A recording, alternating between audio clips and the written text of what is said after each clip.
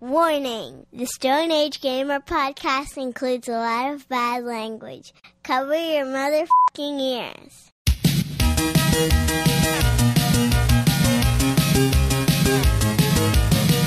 Good evening and welcome to the Stone Age Gamer podcast. I am Kris Randazzo and joining me tonight is the ghost with the most, Dan Ryan.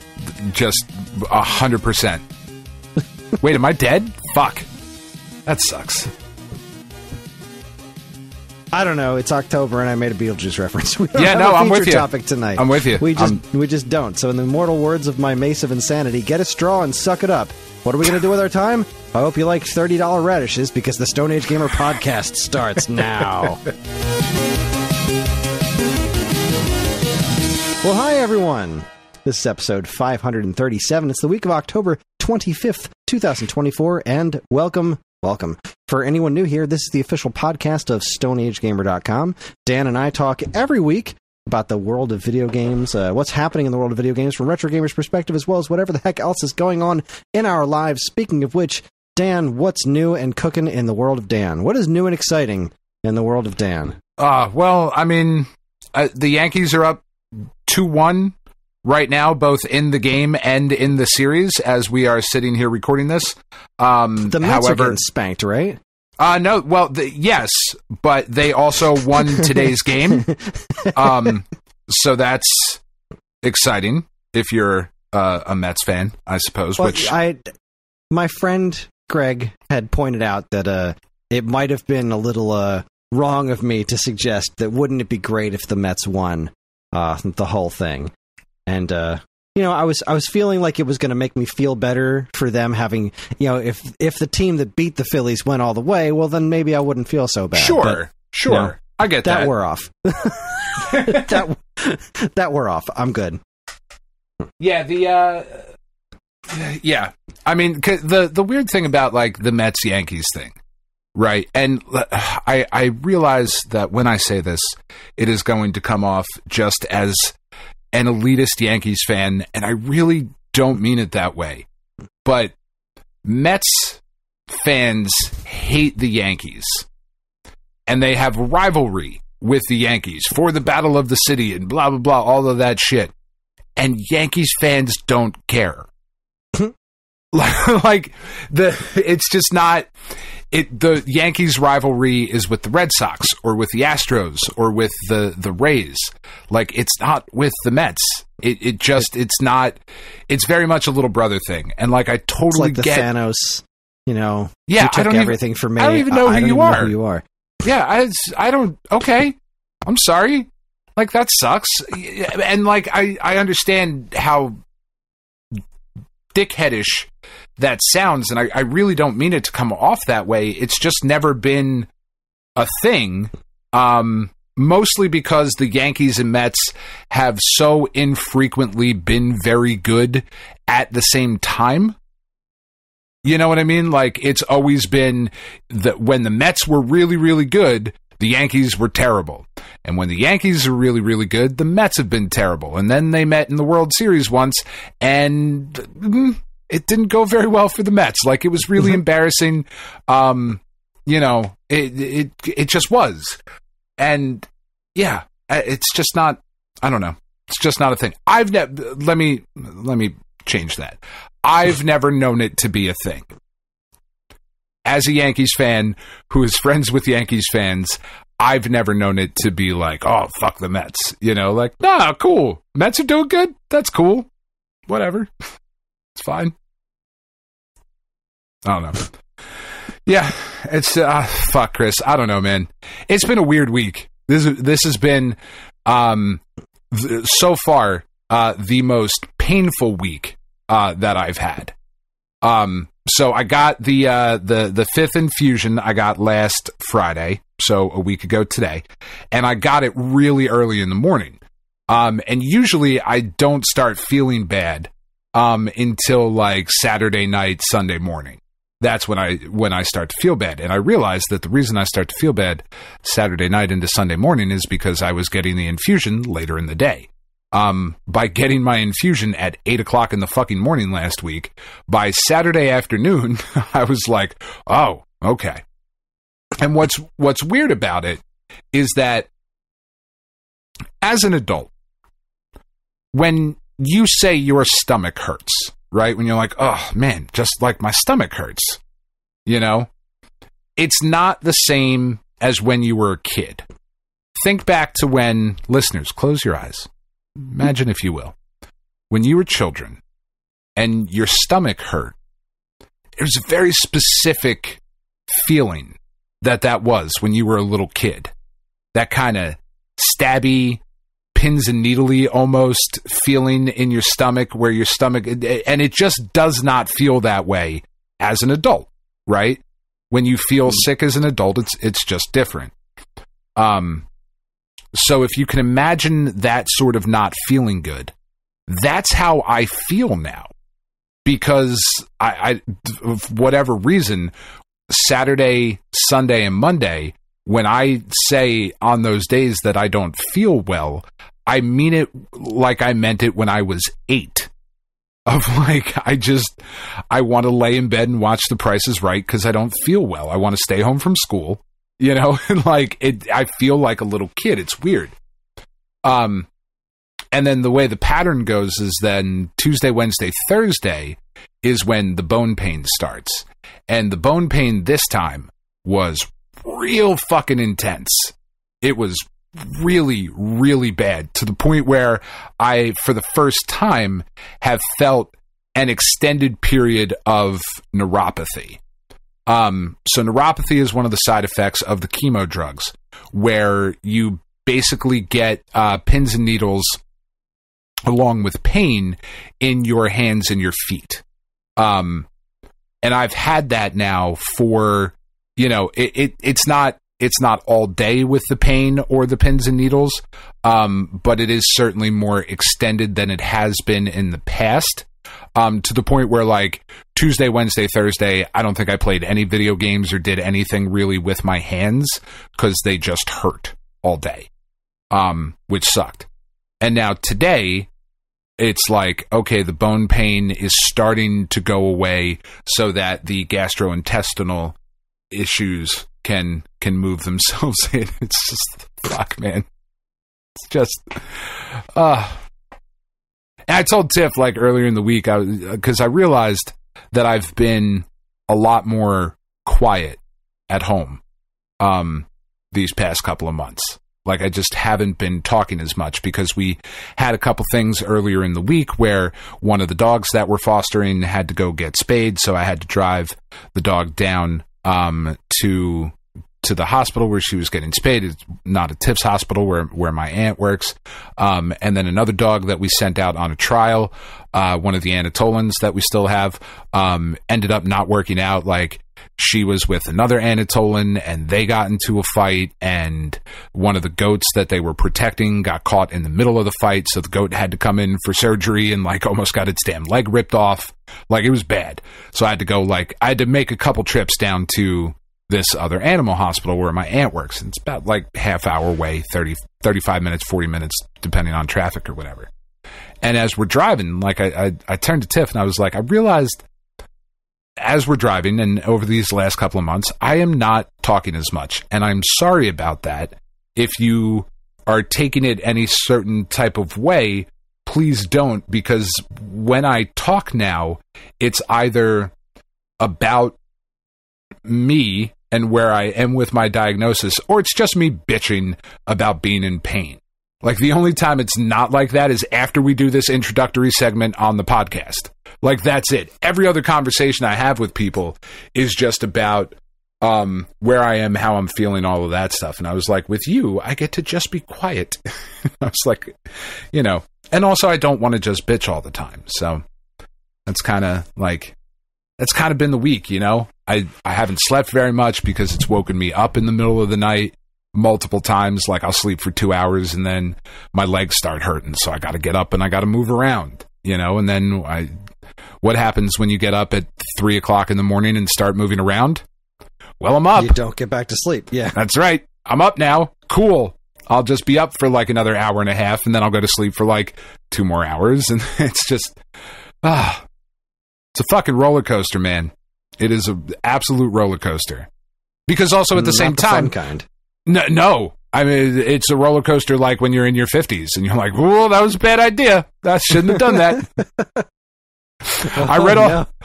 I read all those warnings and I went, "Yeah, but clearly the leopards are not going to eat my face." It I must ate a bowl mean of mac and cheese and an ice cream cone, then got on a roller coaster. That's right.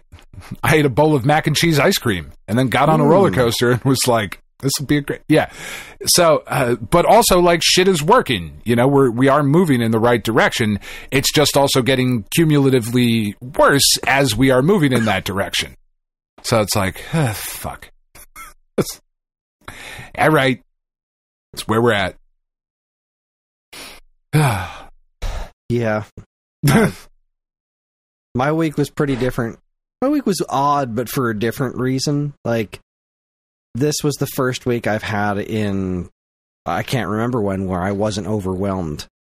That's exciting. My workload, yeah, it was. My workload was reasonable, and I finished things and was done and was able to get a head start on other things, and just kind of like, no, I vacuumed. I straightened up things. I caught up on chores around the house. I cooked a little food. It was good. It was a good week, and I got to spend some time playing video games, which was nice. Not a lot of different ones, but just generally speaking, my stress levels this week were a lot lower than they have been for quite some time, and that's really, really, really nice. That is exciting. It's really fun. Yeah, I'm a fan. It's so weird when that happens now. When it's like, it is everything okay? Because like I feel pretty good, and I shouldn't feel pretty good because the world is on fire. So what the fuck am I missing? Like, yes, I'm still very stressed out about like all that stuff. Yeah, but because that's just moving right along, isn't it? It's doing something. It's like doing something. It's like a very slow bowel movement. It's just, all right, who does number 2 work for? Just a lot of, yeah, not a fan. Yeah, no. What did you play this week? Let's go with that. Hold on a second. I just got, the Gambler just popped, and I didn't get it on my phone. Why not? That's not okay. Hold on, I gotta find it on my desktop. Give me like 2 seconds, and then I can talk a little bit about what I played. Okay. So I got it on, it was $43.17. Not insignificant. No, not insignificant. I got that times 3, but why didn't I get it on my phone? It's very strange. I must have not been spinning or something. Must have missed a trigger in some way, shape, or form. Oh well. I'll live. Still, decent chunk of change. Yeah, all right. So I've been playing more Zelda. That's been going well enough. Hold on 1 second.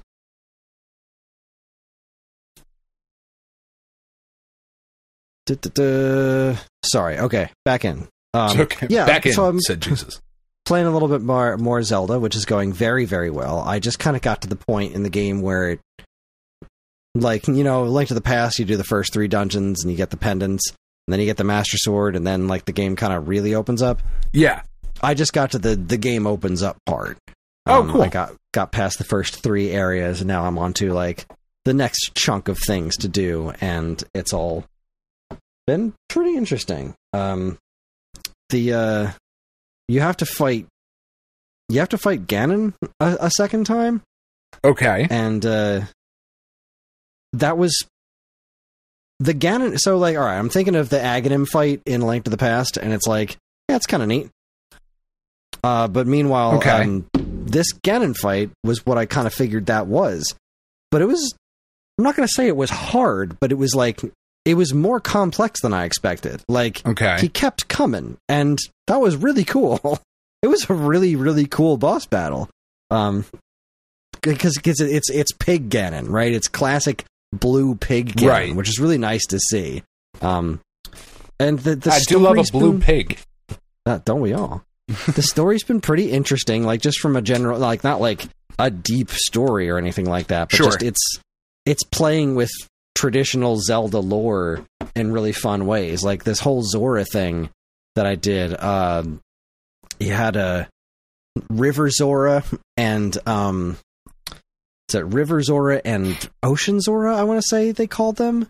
Okay, but they were like the Zoras from Ocarina of Time, are the Ocean Zoras, and the Zoras or Zolas from like the Link to the Past type of Zoras.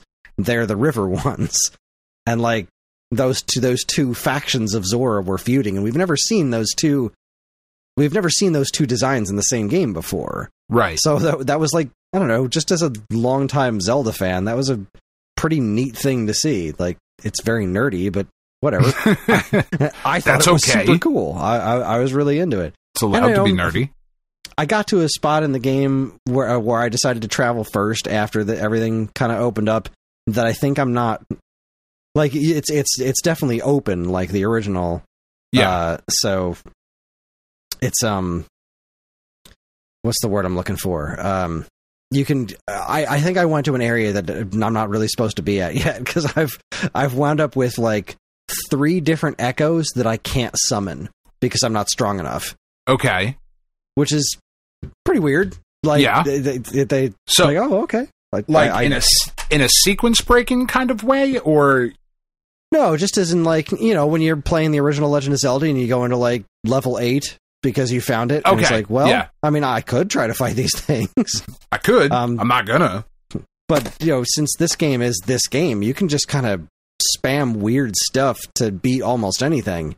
Right. Like, if you're creative enough, you can just kind of blow through whatever you need to. And I wound up beating a couple of things, and I was like, oh, man, that's like a level 3 Lizalfo or something. That's pretty neat. And then I just I'm just losing my words here.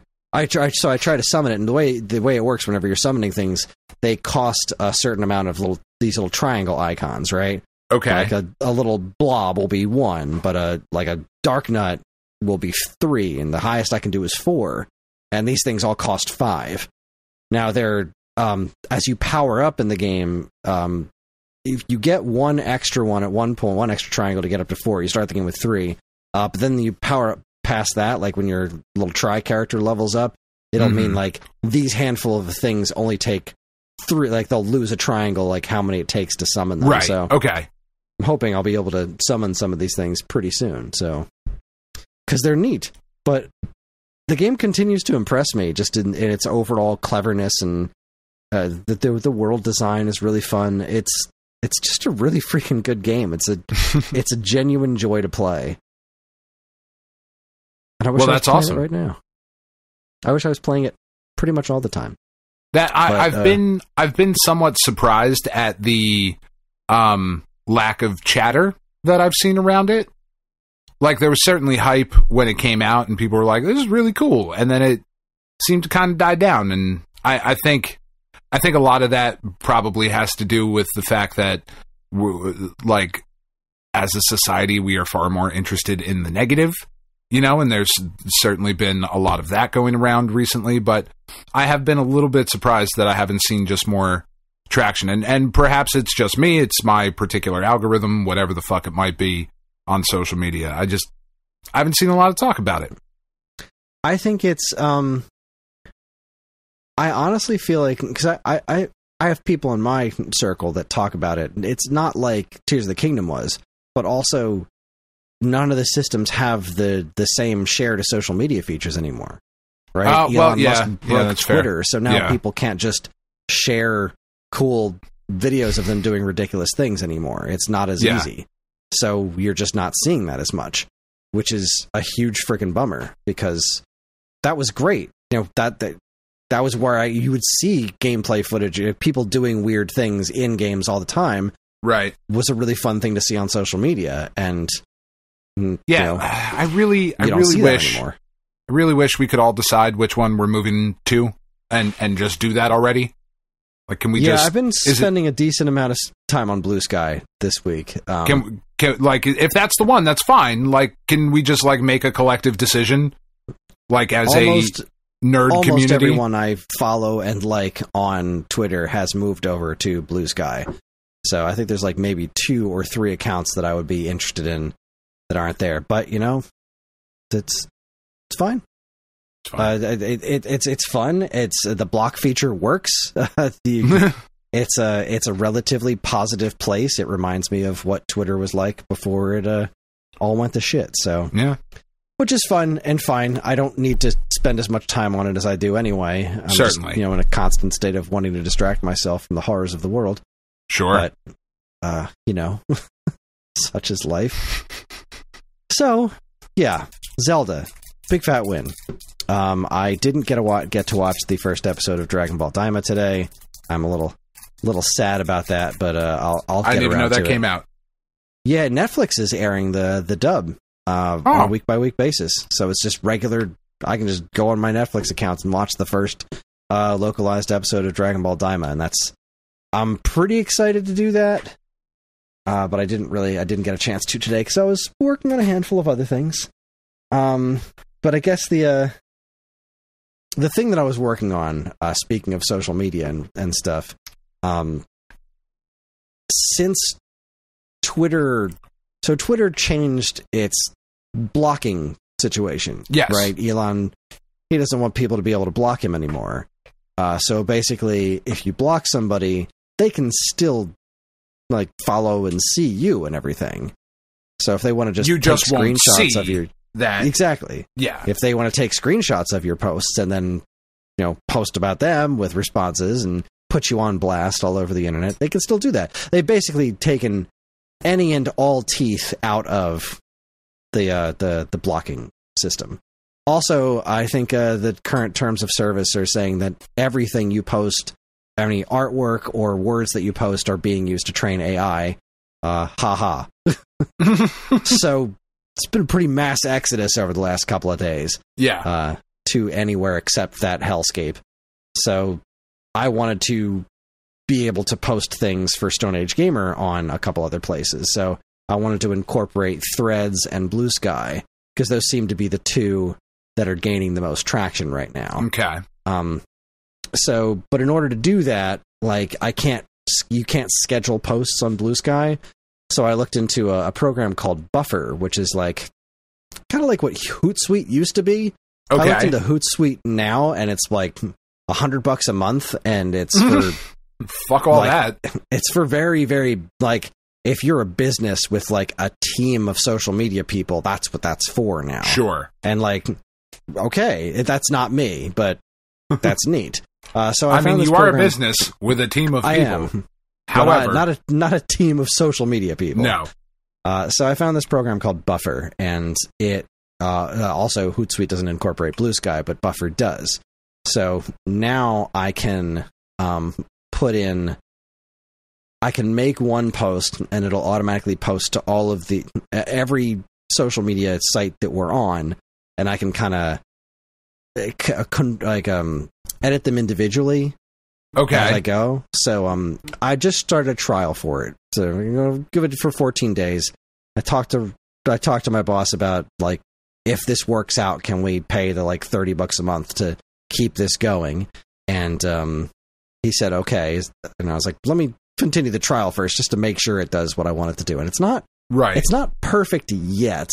Like I can't so it's got this engage tab on the top where I can very easily sort through and comment on all of my Facebook and Instagram posts, but just those two. I can't answer anything on like Twitter or Blue Sky on this program. So I still need to use the individual programs to respond to people. But it does have a pretty decent set of analytics on it. Like it'll show me what my reach and engagement is on every post that I'm making, which is pretty nice. That's pretty cool. But those are bonuses for me. The thing that makes me happiest is that I'm able to create a single post and just hit post, and it'll schedule it for all those different things, so I don't have to keep going to the different apps. And it'll post. How many times can I use the word post in a sentence? So that was a lot of my day, actually, was messing with this program. Like, creating a YouTube short was kind of a pain in the ass because I would, individually do YouTube short and then go to TikTok and then go to Facebook. And now I can just upload the video once and I can tell it what to do on those 3 programs and then let it ride. And that is a pretty nice improvement over what I was doing before. So hopefully this is going to save me some time. I do enjoy all of the productivity solutions that we have to make for these new problems that we discover as we're like, oh, all of these new things and features and stuff and things we can do. Oh, no, it's fucked everything else up. now I need to fix all this other shit. I had to ban somebody on Facebook this week. Ooh. Yeah. Love a good ban hammer. Yeah, you know what? Hey, he was there, so go ahead. I'm sorry. He was pissing me off in the first place because one of the things I do every week is I post covers from video game magazines from 30 years ago. 30 years ago this month, GamePro had this on its cover. Right. And this guy was just like, where's the link? You were talking about that, yeah. Right. So he comes back again with his, no, I'm demanding this. You need to do this. And I responded, no, I don't need to do this. The internet's there. And a handful of other people were commenting like, what are you talking about? Like, if you want to look up these magazines, look up these magazines. And this dude's going on this tirade about how it's a service thing. Like, what if somebody went online to eBay and bought the physical magazine because they didn't know that they could find these things, download them online? I'm like, good. Then I don't give a fuck. Oh no, they get to read an original magazine in the format that it was intended? What a tragedy. Son of a bitch. Damn. How fucking dare you that? How dare you, Chris? How dare you encourage reading? It came but to also, a head. You're just posting the cover of the magazine. I know, I'm just trying to start a conversation about what was on the cover of this magazine 30 years ago. I'm not saying, here, go to this website where you can read this magazine. Buy this magazine because it was fucking dope as shit and it had all these cool art. Like, no, look, wasn't this crazy? 30 years ago, this was on this magazine. And then hopefully somebody pops in with like, oh man, I fucking remember that. That shit was cool as hell. And then a conversation starts. It's like, that's it. Going online and saying like, boy, I really liked Beetlejuice. And then somebody like, yeah, but you didn't link to where I can download the whole movie. What the fuck's wrong with you? Yeah, what kind of you, asshole? What, you lazy piece of shit. Like, he was calling me lazy for not giving him links to, like, what are you doing? Nah, just ban him. Yeah. It really hit the wall when he called one of the other people commenting on it a retard. That's not a word we say anymore. Apparently it is. That word has come up a lot. I am seeing that word a lot of places lately, and I don't know why people all of a sudden seem to think that's okay to just start calling people that now. That's I don't weird. know where that decision was made, but it is popping up a lot, and it's freaking weird. I know. There's a certain segment of people who are into this same hobby that we are into. And they are just the worst fucking people alive. They just are. Like, they just are. Fuck people who feel that way, act that way, use that word. Like, no. It's just not okay anymore. It's just not. We've moved past that as a society, right? We just have, and that's okay. I was watching a video earlier today of one of, in my assumption, is one of the most successful Snap creators, Jeff Hoogland. And he posts a video every year, and he's been doing this for a while. Like, he did it last year for Snap, but he used to do it when he was a Magic the Gathering streamer. And he talks about like his channel. He talks about how much money he has spent on the game that he is playing, and he talks about how much money he has made from the game that he is playing. He is a professional full-time streamer. But he started his video today, and I thought it was so interesting. He started his video today apologizing, kind of, for not apologizing about being political in his social media profiles, in his videos and whatnot. Like, he basically said, like, I'm not going to debate you. I'm not going to allow you to do these things. If you're going to be an asshole, if you're going to be a fascist, if you're like, you don't deserve my platform to spread your bullshit on. Right? And that's exactly the way you should look at the Stone Age Gamer thing. Like, no, you're just not going to do this. This is not a thing that we are going to encourage. And like I just said, being nice doesn't get you as much engagement, but I don't care. I just don't. Yeah, you no, know? I'm right there with you. I don't care about not getting engagement from. I don't care about not hate farming, which is, again, like I was just talking about with being on Blue Sky. There's not a bunch of rage bait on there, at least not that's showing up in my feed, and that's not yet. I'm sure it'll get there, but there doesn't seem to be any reward for rage baiting. Yeah, like, since Twitter basically incorporated a financial reward for rage baiting people, is like, I don't know. It seems to be working out pretty well for this dude, for Mr. Hoogland, because last year from all of his streaming, just Marvel Snap. I mean, he has like a couple videos on the Pokemon game that's coming out at the end of the month. But he is a full-time Snap creator. He made $259,000 last year. Wow.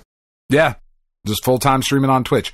And like what I find really interesting about him is that he also discloses how much he has spent on Marvel Snap throughout the year. So like, he also spent, and this is just like, I'm going to say a number, and it's absurd. Right? And when I tell you that information, I want you to tell me what you think that number might be. He made $259,000. How much do you think he spent on Marvel Snap throughout the course of a year? $159,000. Well, no, obviously that's too crazy. He spent... Is it? I don't know. Yes. He spent $18,000 on Marvel Snap last year, buying credits and gold and stuff to upgrade his cards and like create content for his channel, you know? And that's just one dude spending $18,000 on a fucking mobile game. So like, what we need to do, Kris, is come up with a mobile game, is what I figured out. I don't know what it's going to be. What was the big titty anime girl? B-Tag? That's what it was. B-Tag. B-Tag. That's it. You just open cards of big titty anime girls and like, they just battle each other, and by battle each other, I mean they touch their breasts together, and like we'll be fucking aggressively. Great, yeah. Well, sometimes, sometimes not. Sometimes sensually, depending on the fucking mood. I don't know. We'll be millionaires. It'll be fucking absurd. Oh, welcome man. to SAG B-Tag.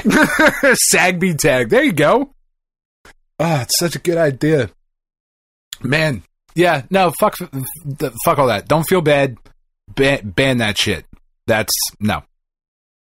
I don't feel bad for banning him. I just feel bad that there was a situation where I had to ban somebody on our fucking video game page because they couldn't behave talking about video game magazine covers from 30 years ago. Like, it's just one of those things. It's like, what are we doing? It's a weird hill to die on, man. But like, all right, it really is. Good for you, man. It's wild. All right. Okay. You feeling good? Feeling good. Feeling fine. Feeling sexy. Okay. It's not true. That's good. No, you should. So on the show last week, as we were recording, at the end, I got my code for Hatch Tales. Mm-hmm. This is what I've been waiting for. Like, that's why I wanted you to go first. Because I need to hear about Hatch Tales. Because I think what you're going to say, and I've purposefully, every time I've seen some like messages about it in the Discord pop up, like I've been scrolling through them, And I think you're going to say that it's like the worst possible thing that it could be, which is that it's fine. Yeah, you're not far off. It's honestly kind of heartbreaking, is what it is. Because almost the exact thing that he promised is in there, right? The code that you can enter to play the original Chicken Wiggle levels in HD is there. Okay. And which is all you wanted. It's all I wanted. It's all I paid for. It's all I wanted. Didn't want all the rest of this. Now, right. I'm on the second world in Hatch Tales proper, and it has some interesting-ish design, interesting-ish ideas. It is a fun enough concept, right? But it doesn't have to be... A game does not have to be complicated to be good, right? Sure. One of my favorite games ever is the Dadish series, and they're extremely simple games. Yeah. Tetris is a very simple game. Exactly. At its core, it is a very simple concept. One of the things that bothers me so much about Hatch Tales, besides I think the Hatch character is stupid. I think him and his hook shot is just a dumb looking situation there. Mm-hmm. I think the chicken and the worm it's so whimsical, it's so creative, it's so colorful, it's so fun, and everything about Hatch Tales on a surface level is like it's like looking at something that was really great to start with that somebody then listened to a whole lot of bad advice about and is just a fraction of what it should be. Right. This game the looks opposite cheap. Of the Sonic movie. This game looks cheap is one of my biggest concerns. Like, I hate the art direction change, and the overall tone of the game is like I'm losing my train of thought here because I have so many different things I want to say, and I try to boil them down in the right direction. So there's, even when playing the Chicken Wiggle levels, right? Mm-hmm. There's this overall feeling that, and it's in the music, is that things need to be more epic than they were. Okay. So when I listen to the Chicken Wiggle soundtrack is great. It's there was this soul in that game that was like, this is a game that this guy came up with that he really wanted to make, and it came through in its visuals and its sound design, right? It came through in every piece of it. It was this cute little thing made with love. Yeah. And when they were going to HDify that, and just HDify what was there on the 3DS, that was fine. Right, I'm on board with that. It's a small-scale project. You don't need to add a whole bunch more animations. But if you remember way back, like 7-ish years ago, when they were doing Wonder Boy the Dragon's Trap and Monster Boy, right? And then Monster Boy looked like a cheap Flash game. And then Wonder Boy the Dragon's Trap showed that it looked like this stunningly gorgeous animation. Monster Boy was like, we got to up our game because we got to fix this because this is embarrassing. Yeah, this is embarrassing. It's like we didn't even consider games could look this good. So, okay, this is what we're going to do. And they did a good job. Mm-hmm. Hatch Tales is a much more... It's like Hatch Tales is basically the ambitious sequel to Chicken Wiggle that people would have wanted had they been given the chance to properly play Chicken Wiggle, right? Right. Just from a level design gameplay standpoint, this game is the sequel to that game that you would have theoretically wanted. But it's marred by this sort of epic overtones, like it's the same sprite, except colored brown, but he's got angry eyes the whole time. Yeah. It's like trying to make Kirby edgy. It's like, right? Because he's always got the angry eyes of the box art back in the 90s and stuff. Like, you're not going to make Kirby edgy. It's just silly. This is dumb. So, like, all the music has this kind of weird epic tone to it instead of this like you're no longer collecting the letters FUN. You're collecting these flaming emblem things. You're just collecting the F and the U. Yeah, just the fuck you. It feels like something that's trying to be something it didn't need to be, and it feels that way because that's what Jules Watson told. That's exactly what he said. Like, Chicken Wiggle didn't sell because it wasn't, it was too cute. That is not why it didn't sell. Yeah, that's not it. It's just not it. Like, you didn't need to change this adorable duo that you invented here and turn it into something that's slightly more edgy. Like, that's not your problem. Your problem was you were on 3DS when nobody wanted to play 3DS anymore.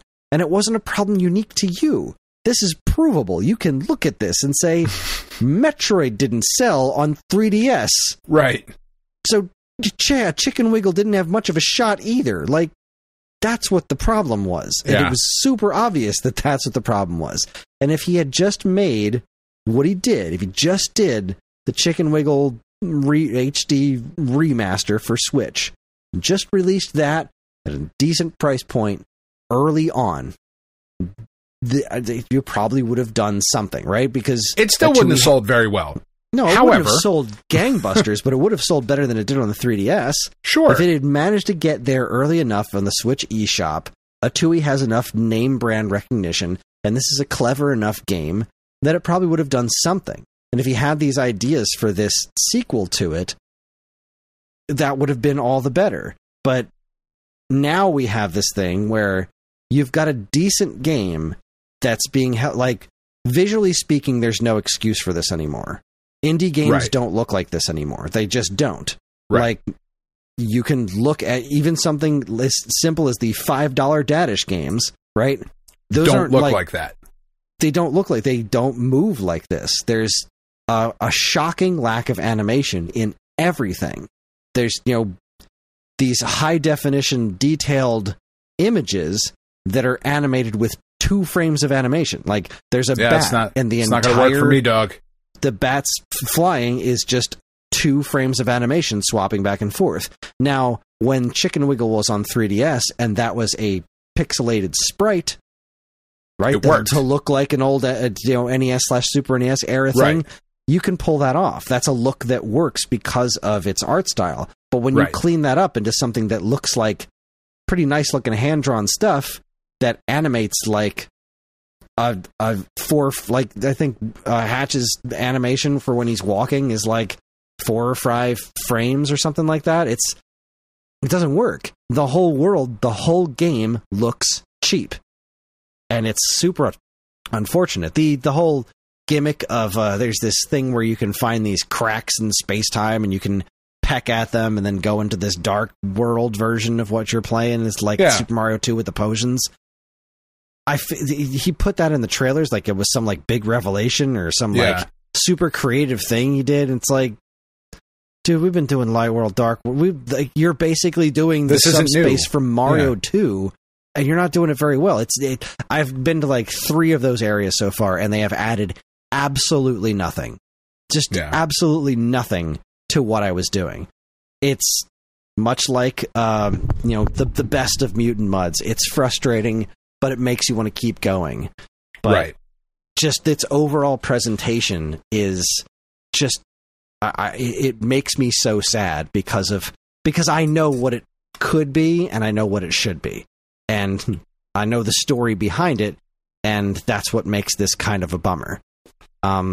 It really just seems like he, and this is just from interviews that I've read with him and seen him speak and whatever, he really thinks that this game, both in its original form and this new form, are the greatest fucking thing ever, and the rest of us are really stupid for not recognizing that.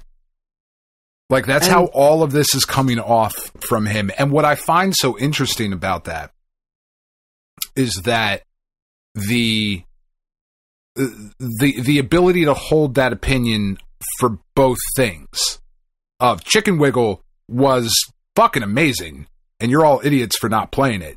But this new thing I did that now all of you don't want is so much better that you're also idiots for not wanting that. And that's a really weird, like, I'm dichotomy to have. genuinely curious what this game's going to do when it hits the eShop on the 22nd, right? Because it's not on the eShop yet. You can't buy it yet. The only people who are playing it right now are the people who did the Kickstarter. So at least we got our copies early, which is nice. Right. But so that you can tell everybody not to buy it. I shudder to think what's going to happen when this game drops on the eShop with absolutely no fanfare. Right. And doesn't sell. Looking like a Flash game. Because like that when Gimmick 2, right? Gimmick 2 was getting ready to come out, and there were people saying, we saw it in our Discord, I saw it on our social media, people were saying, this looks like a cheap Flash game, why would I buy that? And no, Gimmick 2, you are mistaken. It's like when people say like a new PS4 game looks like a PS2 game. Right. You don't remember what PS2 games look like. Like, I know you think you do, but you don't. And if you're saying just Gimmick because 2 it's bright and colorful does not, like, the one comparison I saw a lot was to Cut the Rope, that fucking alligator thing. Right. And like, I see what you're going for. I see why you might think that. I get it. But Gimmick is one of those games that when you play it and you see it in motion, it's like, okay, it's not that. I get it. It doesn't do that. It doesn't work. It doesn't move like a cheap Flash game. It has been animated intelligently. Hatch Tales moves like a cheap Flash game. Its presentation is not doing it any justice. Now, argue all you want about the name of Hatch Tales versus Chicken Wiggle. I know Chicken Wiggle is a very silly name. I thought that's part of what gave it its personality, part of its charm. But Hatch Tales, I think it's a bland name, but it's not a terrible name. Right. So it's arguably a better name. Even if they had just stopped there, I would have been okay with it. But they didn't. They turned it into this. Right, you see a bright yellow bird with a worm and a backpack. Like, that is interesting. You see a brown bird with angry eyes with a hook shot. There's nothing interesting about that. It's less interesting. It's way less interesting. And that's what this is. It's like, okay, if I'm ignoring this, now you can play the game Hatch Tales as the Chicken Wiggle characters. You can do that because they're functionally the same. They just don't look the same, except the Chicken Wiggle characters are hard mode. Just like the original Chicken Wiggle, you don't have any, like, you can't take more than one hit. So also feels like kind of a fuck you. It does feel like kind of a fuck you. It does, because, you know, I'm old and I have nothing to prove. So as much as I'd rather be playing the game like that, this isn't a 2E game. It's hard. Mutant Mudds is a hard game, right? They don't make super easy games. It's kind of what they're known for. So having that extra hit is really helpful. So I'm playing the game as this brown Hatch character, and it's making me sad the whole time I'm playing it. But I'm not. It's not enough to make me stop playing it. Like, I want to get through the game. I want to see what else it has to offer, because it does do some, like, I can't find some of the hidden items, which is kind of frustrating, because some of the hidden items are very much like, this is pixel hunting is what we're doing here. There isn't anything in the level that says, oh no, you got to try this out. This is how you're going to find this. That's not how that works. We're talking about, like, just whip everywhere and see if you can walk through this corner of a wall, because there's no other way to find these things. They're not, which is in annoying. Intuitive places. Yeah, it's a little annoying. It's not the end of the world, but it is a little. It's annoying. Not, but it's also a game design that we've kind of grown away from, right? Yeah. As the game, as the gaming space has kind of grown up, we've kind of stopped being assholes about that kind of thing. You know, just a little bit. Just a little bit, yeah. But that could just be some me shit, because I've been in their Discord and people are just thrilled about this situation. Yeah. So, I mean, I don't know. Maybe I'm wrong, but it is distressingly mediocre, given knowing the story. Like, they didn't work 6.5 years or whatever, 6 or 7 years to make this game. That's not what happened. They clearly did what they set out to do, and then fucked off and did a bunch of other stuff because they lost motivation. But then they were beholden to the Kickstarter backers, like, well, you got to produce something. And they decided to get super ambitious and basically make a sequel to it. Like, okay, that's neat. But how about you just give us this thing first? How about you give us the thing that you asked us to give you money to do first? Yeah. Get that done. Get that out into the world. And if you're then inspired to make this sequel, go nuts. Go for it. Then go nuts. Because he said in the Kickstarter email that he thinks this is the best work he's ever done. And I don't know that I can argue with that. I mean, my favorite Atui thing is Zeodrifter. Right. Like, but, you know, Mutant Mudds is really good, too. Sure. And I love Totes the Goat, even though it's just Qbert. Like, right. Still don't really understand how that works. Like, that's literally Qbert with different characters. Like, I guess that's fine. I guess they don't have a copyright to that specific gameplay, so anyone can do it. But still, it was because well there was another one that did that. Forget what the fuck it was. It doesn't matter. And anyways, I'm never buying anything from this company again. They have lost my business for life, which is a bummer because this isn't a bad game. It's a bad game that's buried under some pretty lackluster stuff that I think is going to very quickly prove to not be successful.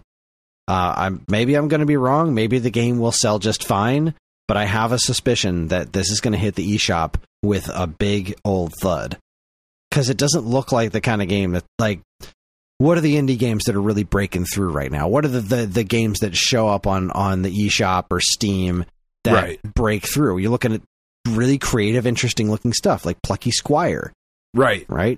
Vampire This Survivors, which is this new thing that's insane. Yeah, or even something like Dadish, which just takes a tried and true formula and executes it with a distinct personality that makes it fun. This does not have that. And going back and playing the Chicken Wiggle levels and being like, yeah, this is exactly what I wanted. I wanted to be able to play this on my television. And it's nice to be able to do that. But at the same token, like, when I'm listening to the new versions of the original Chicken Wiggle soundtrack and, like, they just don't have that same soul to them, there's some unbelievably beautiful music on the original Chicken Wiggle for 3DS, which is, it's such an absurd name, so saying that and with reverence like that just feels silly, but it's... Chicken Wiggle. Oh, good old Chicken Wiggle. But there's some really, really, like, I'm talking like the kind of classic chiptune music that stops me in my tracks, like that kind of stuff. And the new versions of it, they tried to make that music sound jaunty and epic, and it just kind of takes away all of the wonderful, like, feeling that was in this simple game. Like, the beauty of that game's simplicity was what made me so happy about it. It was the same kind of joy I got out of Dadish, where it's like, here's this thing that's just crazy simple. There is nothing complicated about this at all. It's just fun and executed with a degree of love. And that's what Chicken Wiggle was. And they just took all of that out of it to make Hatch Tales like, no, our gameplay element's really cool. You just didn't notice because our character wasn't edgy enough. So now our bird's got angry eyes, and there's no worm, it's a hook shot. And there's like that's what I'm saying, you know, like a big snow demon, and he's like big evil snow demon, and you're gonna save the day, and you're gonna go on this epic adventure. Like, no, nothing about this needed to be epic. Nothing. Keep that word far away from this game. You had this beautiful small scale thing that didn't catch on only because of where it was. That was, if he had released Chicken Wiggle in the first place on the eShop right when the Switch launched, like within the first couple of months, that game would have sold gangbusters, because that's what happened with Mutant Mudds. Mutant Mudds hit when the 3DS eShop was in its infancy, and it was a competent, well-made game that played to the strengths of the system when there wasn't a ton of other games just like it out there, and it sold like crazy because, like, it was that's what people were looking for. That's what people were looking for, was the right thing at the right time. And at the early days of the Switch eShop, everything was selling like gangbusters because there was nothing there.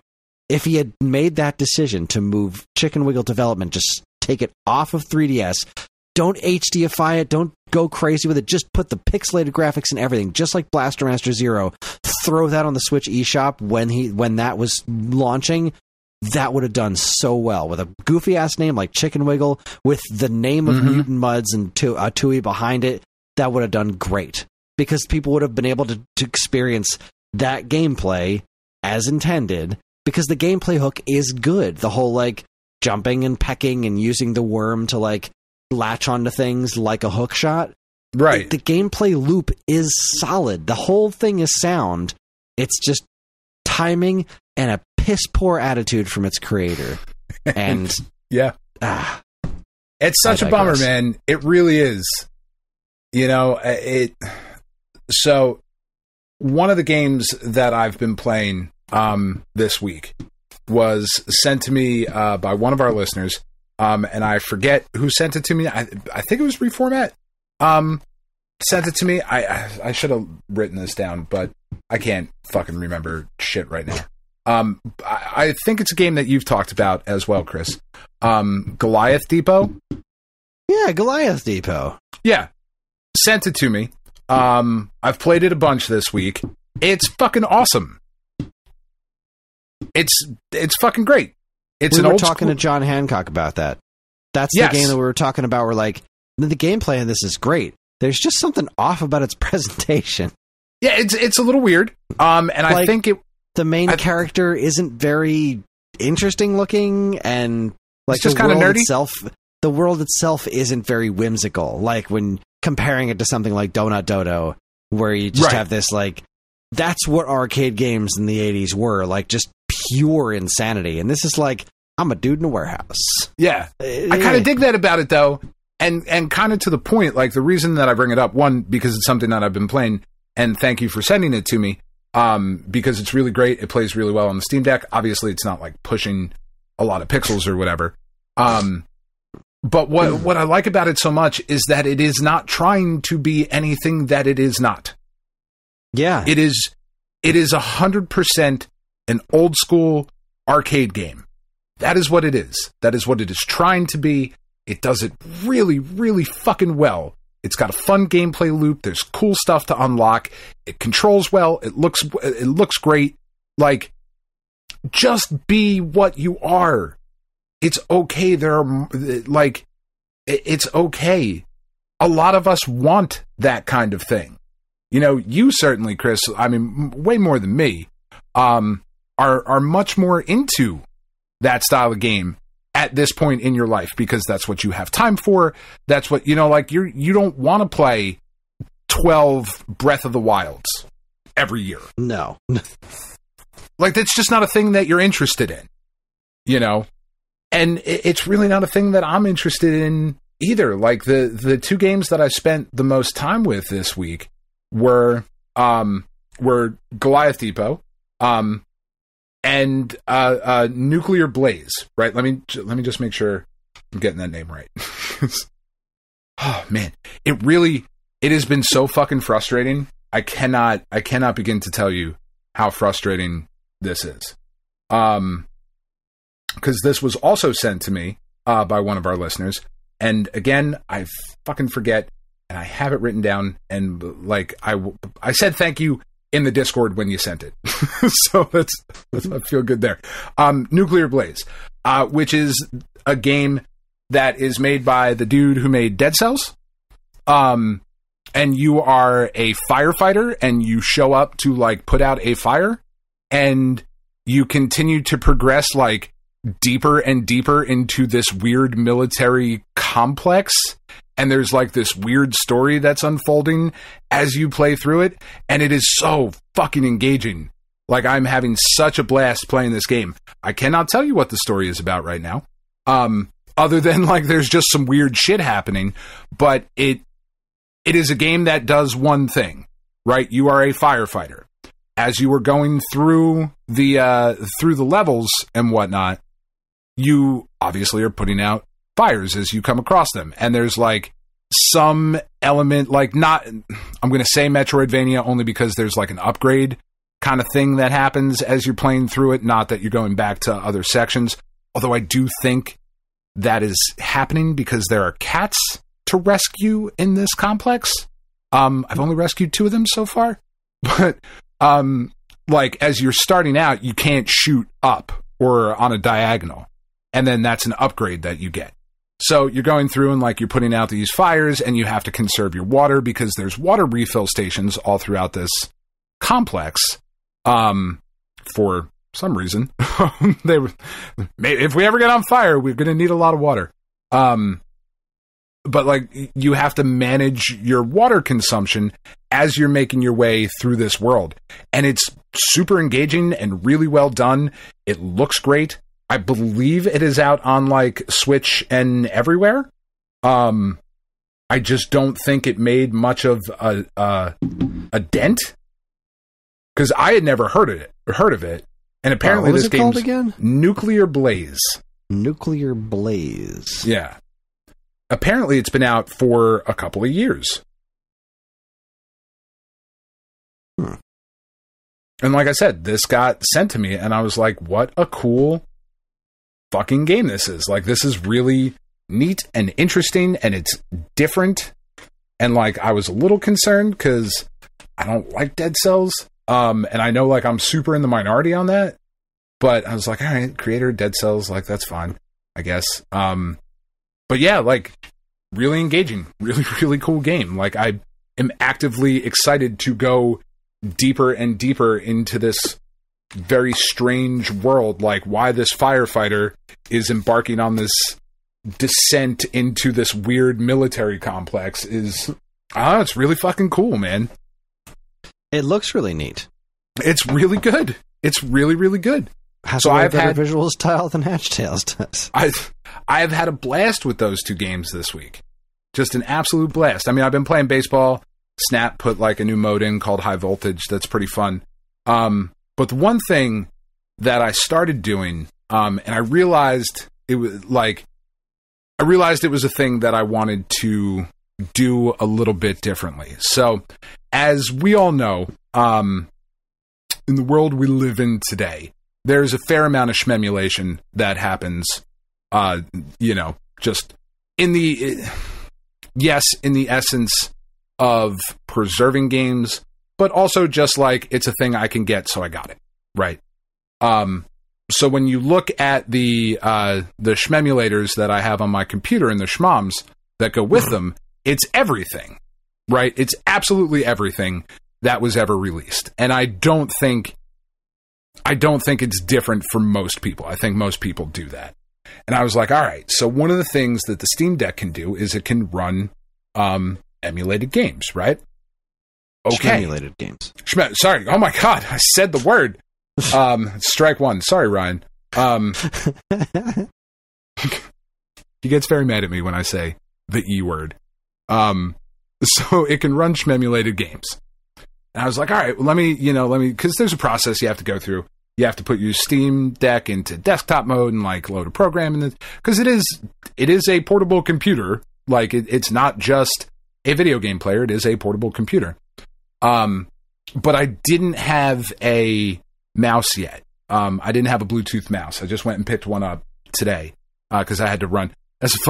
Can we just have a quick aside here, Chris? Just as a quick aside, okay? I don't know if this is happening by where you live, but I went to Walmart today. I hate going to Walmart, but I went to Walmart because after I picked up my prescriptions at CVS, I needed some Senecop Plus because, GI issues, and I needed some Pepcid Complete, okay? Because my stomach for the next couple of days is going to be super fucked up. It's a side effect of the chemo. It happens every week. We talked about it earlier. I ran out, so I needed to get it. So I was like, oh, let me get this at, I'm here at CVS. I'm picking up my prescriptions. I'll just grab the Senecot and the fucking Pepcid. And then I looked at the bottle of Senecot, and it was $30 was the cheapest bottle that they had. And I went, well, that's a $5 bottle at Walmart. So off to Walmart I go. So I went to Walmart. and I got the Senecot, but the Pepsid Complete that I need is locked in a case. Are stores by you locking things in cases yet, Chris? I mean, yeah, but I haven't seen them lock Pepsid in there yet. Okay. Vanilla extract has been locked up for a while. What the fuck is happening? Who's out there fucking stealing vanilla extract to a level that it needs to be locked up? I don't know, Dan. I don't know, and it's fucking weird. Like, so the Walmart by me, and I didn't look really through the rest of the store, because I don't want to be there. Like, I don't feel well. Like, I don't feel well, and I'm in Walmart. Like, this is already a fucking bad situation, right? So, but I need the fucking Pepsid, and it's locked in the case. All the Gas X and Pepsid and Pepto, all of that shit is locked in a glass case. So I hit the little button, and a Walmart associate will be with you shortly. And 5 minutes later, I hit the little button again. It's like, okay, it's Walmart. They don't have a ton of people working because why would they? Uncle Sam's got to make his money, obviously. I hit the button again. It's 5 minutes. It's like, all right, so I've been standing here for 10 minutes. So I go over. It's right by the pharmacy counter. I walk over to the pharmacy. I'm like, hey, do you happen to have a key for this? I'm just trying to get some Pepsid. I don't feel well. I would like to go home. I don't want to be here anymore. And she was like, no, I don't, but I'll page somebody for you. So she pages somebody like on the whole store intercom. Associate with a key, customer needs assistant in whatever aisle, wherever the fuck I was. So 10 minutes later, go by. And she looks over at me and she's like, nobody's come over there yet? And I said, no. And at that point, like, you know me, Chris, I am not rude to people in public. Like, specifically people that are working at their shit job. Right. I know it's a shit job. I'm not trying to be mad at you. But my tone by that, after standing in this aisle on legs that hurt, needing this Pepsid, after 20 minutes, I was like, no, they haven't. She was like, all right, let me page somebody again. So she pages somebody again. And 5 more minutes go by. So I hit the fucking button again. And 5 more minutes go by. And 40 minutes later, I happened to see somebody walking down the aisle, and I was like, Miss, do you have a fucking key for this thing? And she looked at me, and I was like, I'm sorry.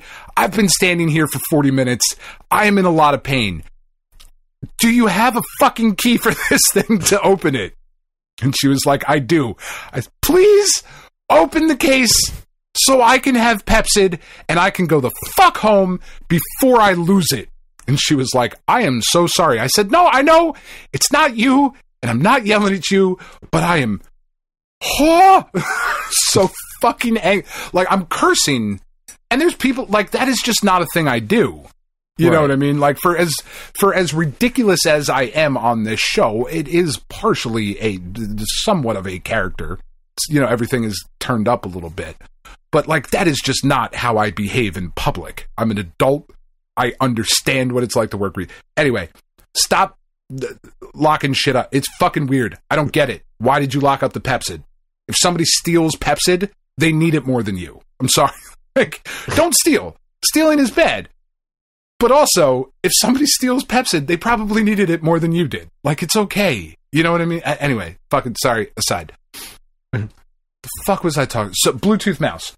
So I got the Bluetooth mouse while I was at Walmart today. You were doing the weave. I get it. Yeah, I was doing the weave. See, what I do, it's very intelligent. People are saying I weave back and forth and I come back to the point, tears in their eyes.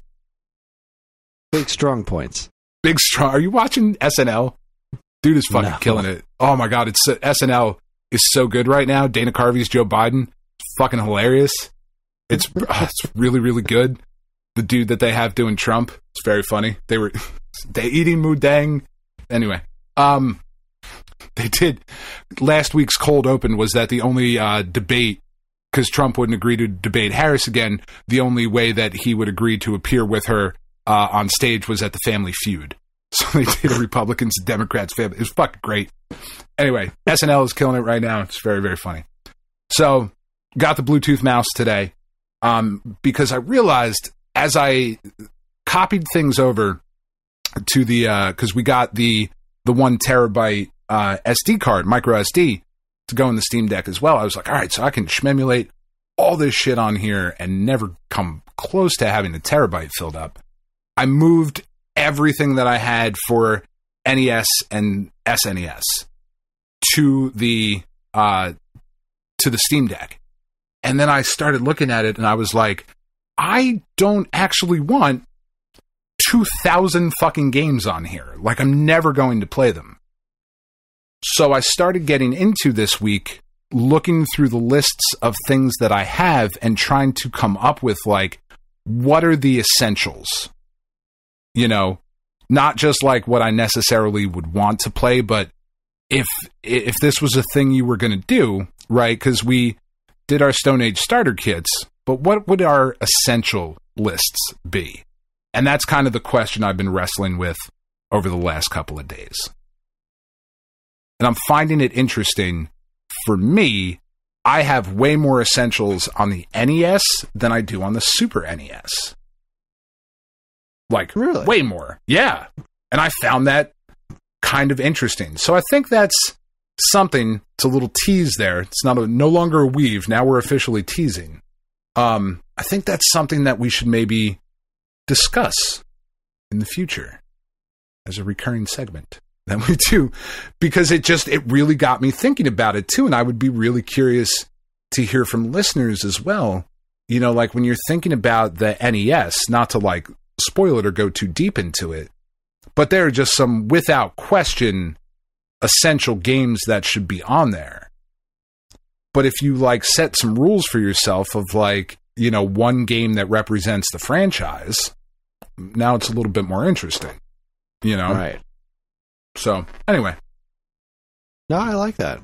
Yeah, I just found that kind of an interesting thing, like looking at the, you know, the collection versus curation, I guess would be the best way to put that, of like, what do I actually want accessible on the Steam Deck from these various systems?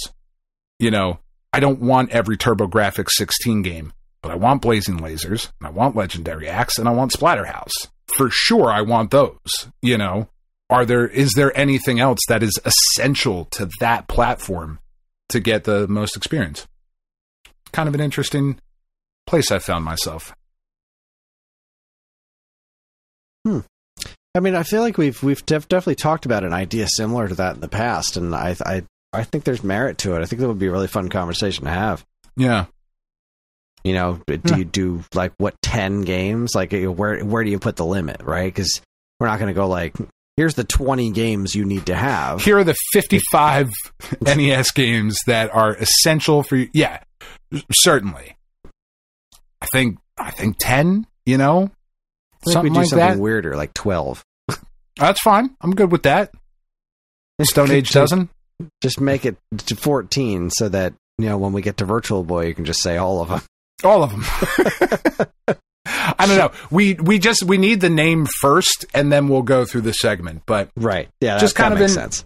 Yeah, it was just kind of like an interesting having all of these games, except like Steam Deck being such a cool, interesting system with all of these games already available, and then wanting to have those kind of comfort food games for when, you know, like a night like tonight, if we weren't recording, I'm not feeling well.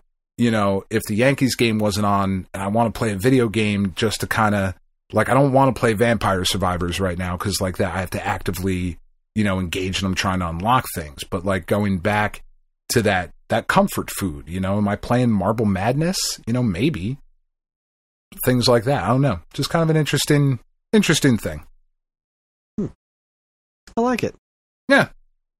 I fucking weave like a motherfucker. A musical humdinger.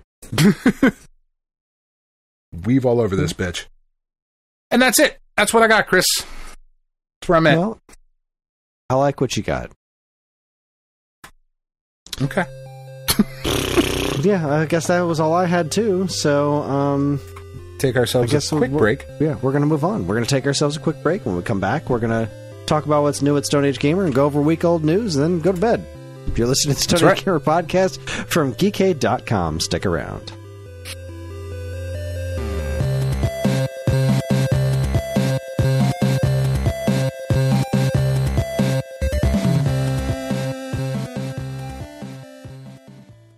And now here's a quick look at what's new from us and our partners at Geekade.com.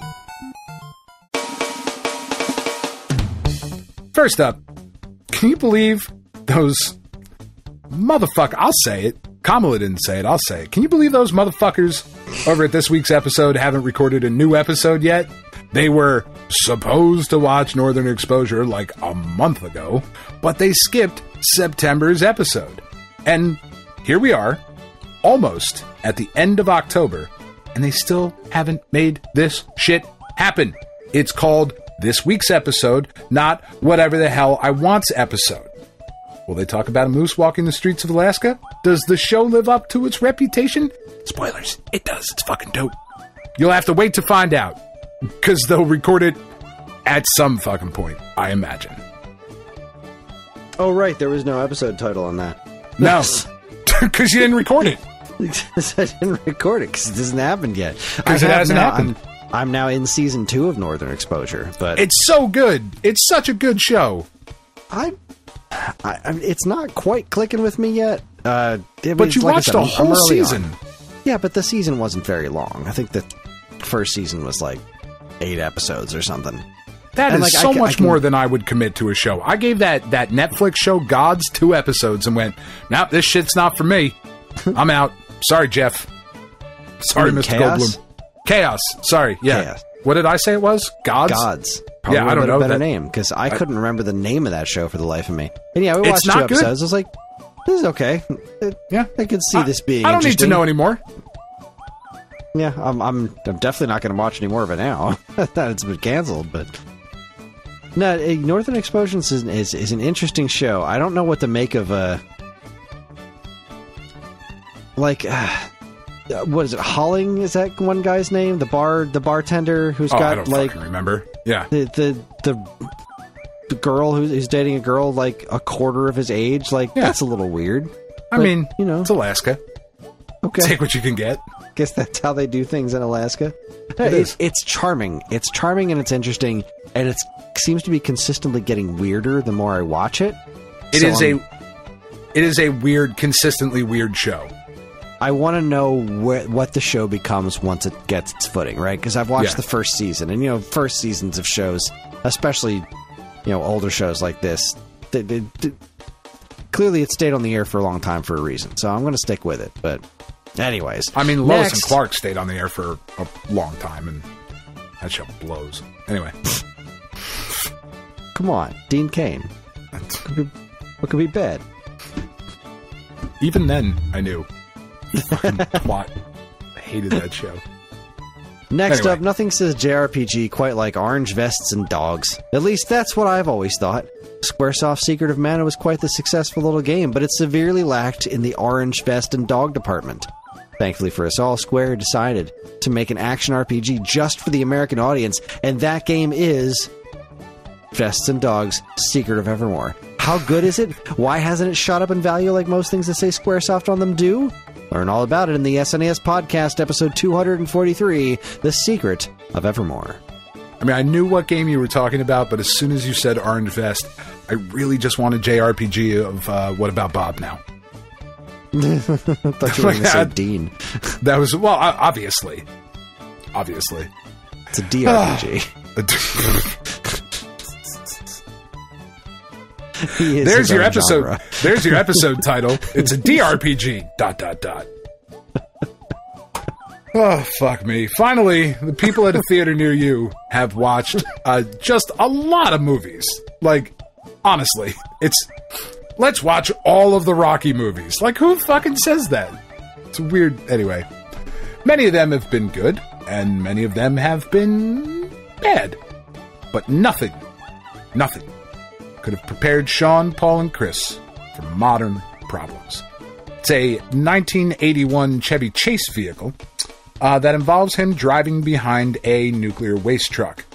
Just as an aside, it is now 6-2 Yankees because Giancarlo Stanton is a fucking G. Fucking love this guy. 3-run home run. What was I saying? It's a 1981 Chevy Chase vehicle that involves him driving behind a nuclear waste truck and getting superpowers instead of cancer. If you've ever seen the movie Zapped, you know what kind of depravity you're in for. Enjoy the suffering of others in a theater near you. Episode 45, Modern Problems. Modern-ish problems. Modern adjacent. The name doesn't make any sense. No, it doesn't. It was one of the many problems with that movie was that its title was one of the many sense. modern problems. Was that the naming convention was fucking weird? Yeah. Like when I say that Chevy Chase's character is so deeply unlikable in this movie, in a movie filled with unlikable characters, there were no likable characters in the whole movie. There's no one to root for. No, Chevy Chase in particular was just Chevy Chase awful. is deeply unlikable. He is, but in his older movies, like, you know, the National Lampoon's, the vacation movies, like Fletch, like... That's it. Those movies. Those are the ones. He was perfectly likable in Caddyshack, like... Ugh, I fucking hate Caddyshack. How dare you? I'm not uber fond of Caddyshack, like a lot of people are, but he was perfectly fine in that movie. He wasn't... Like, this guy's whole thing is... He's so deeply jealous of his fiancée that he's driven her away because he's jealous of everything that she does, and he refuses to get better in any way, shape, or form throughout the movie. And it's also billed as a comedy that is just blatantly unfunny. Yeah. And you'd think that when he's driving in his car and there's like nuclear waste shooting out of a truck and he's not pulling over, he's just like wiping it out of his eyes. Like, that should be kind of sort of funny. But then he gets superpowers, right? This is like a half an hour or so into the movie. I didn't know this was a movie about someone getting superpowers. And then he gets superpowers and proceeds to do like... He like blows up this guy's dick in an opera. Like, I mean, that's funny. On stage. So, like, his girlfriend, the girl that he's into is there with this new guy. And so instead of doing something to them, he ruins the stage play by making a bunch of people, like, fly around, and then he just blows up this guy's crotch. Like, what's happening? Why is any of this... This movie was so bad. This movie was so bad. I was so angry when we were done watching it. Yeah, so bad. That's hours of your life you're not getting back. Really, really hours. Bad stuff. But anyway, for all this and really more from us and our partners, bad eggs. Be sure to keep your eyes as far away from modern problems as possible, and on Geekade.com.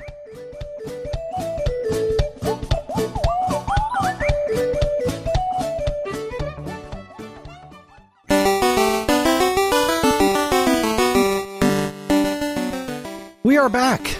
It is time to talk about what's new in the world of Stone Age Gamer, and really, we're prepping for the holidays.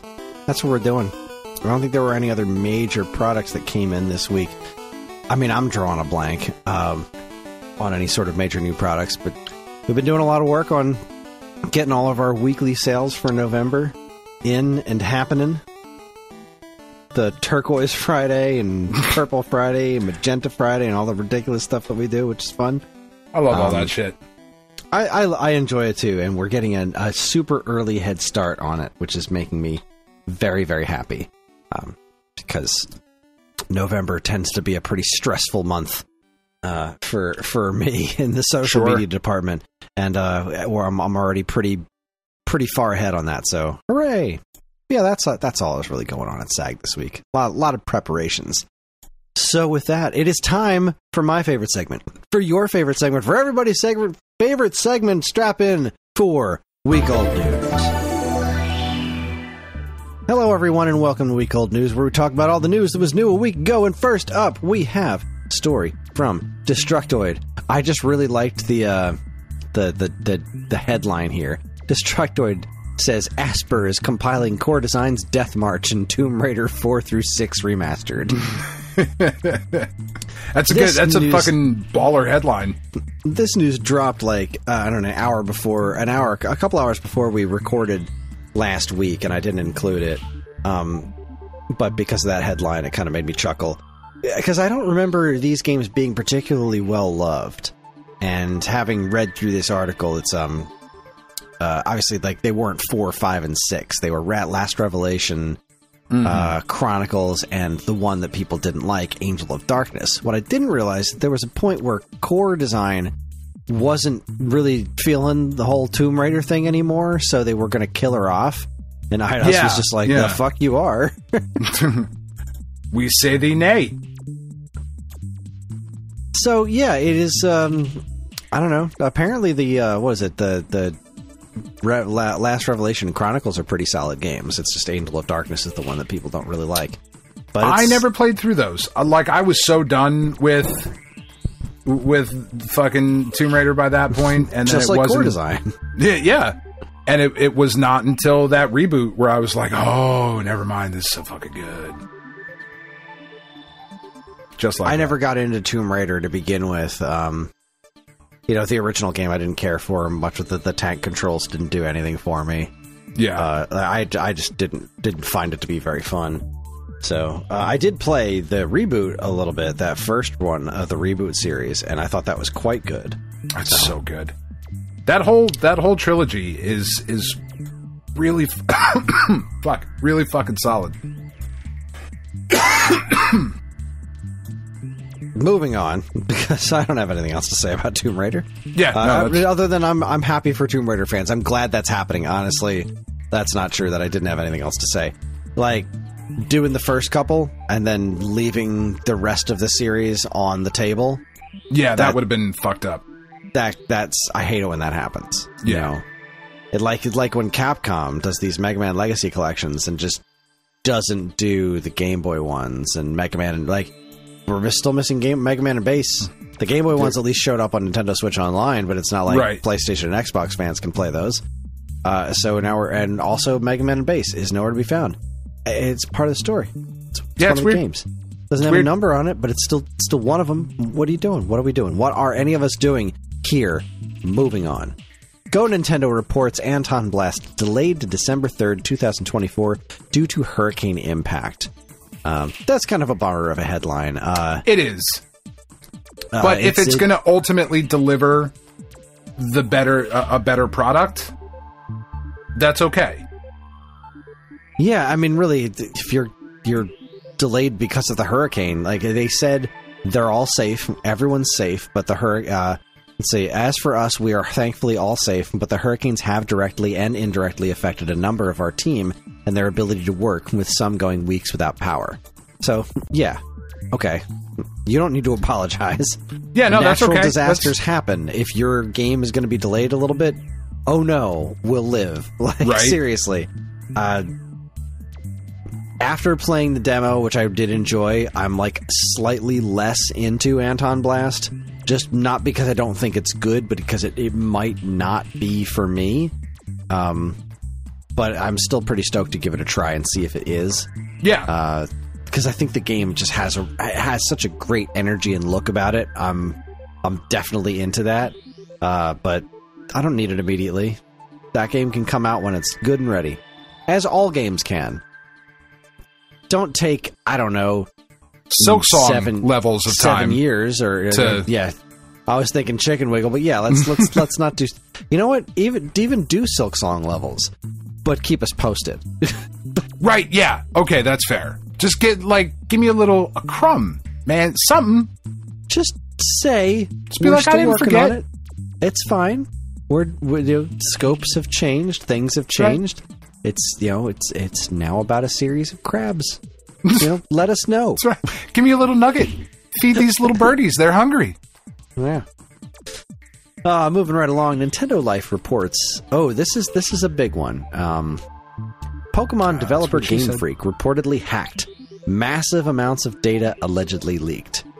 So yeah, this is somebody said this in our Discord, and I couldn't agree with it more. Leaked is the wrong word. Stolen, right, is the right word.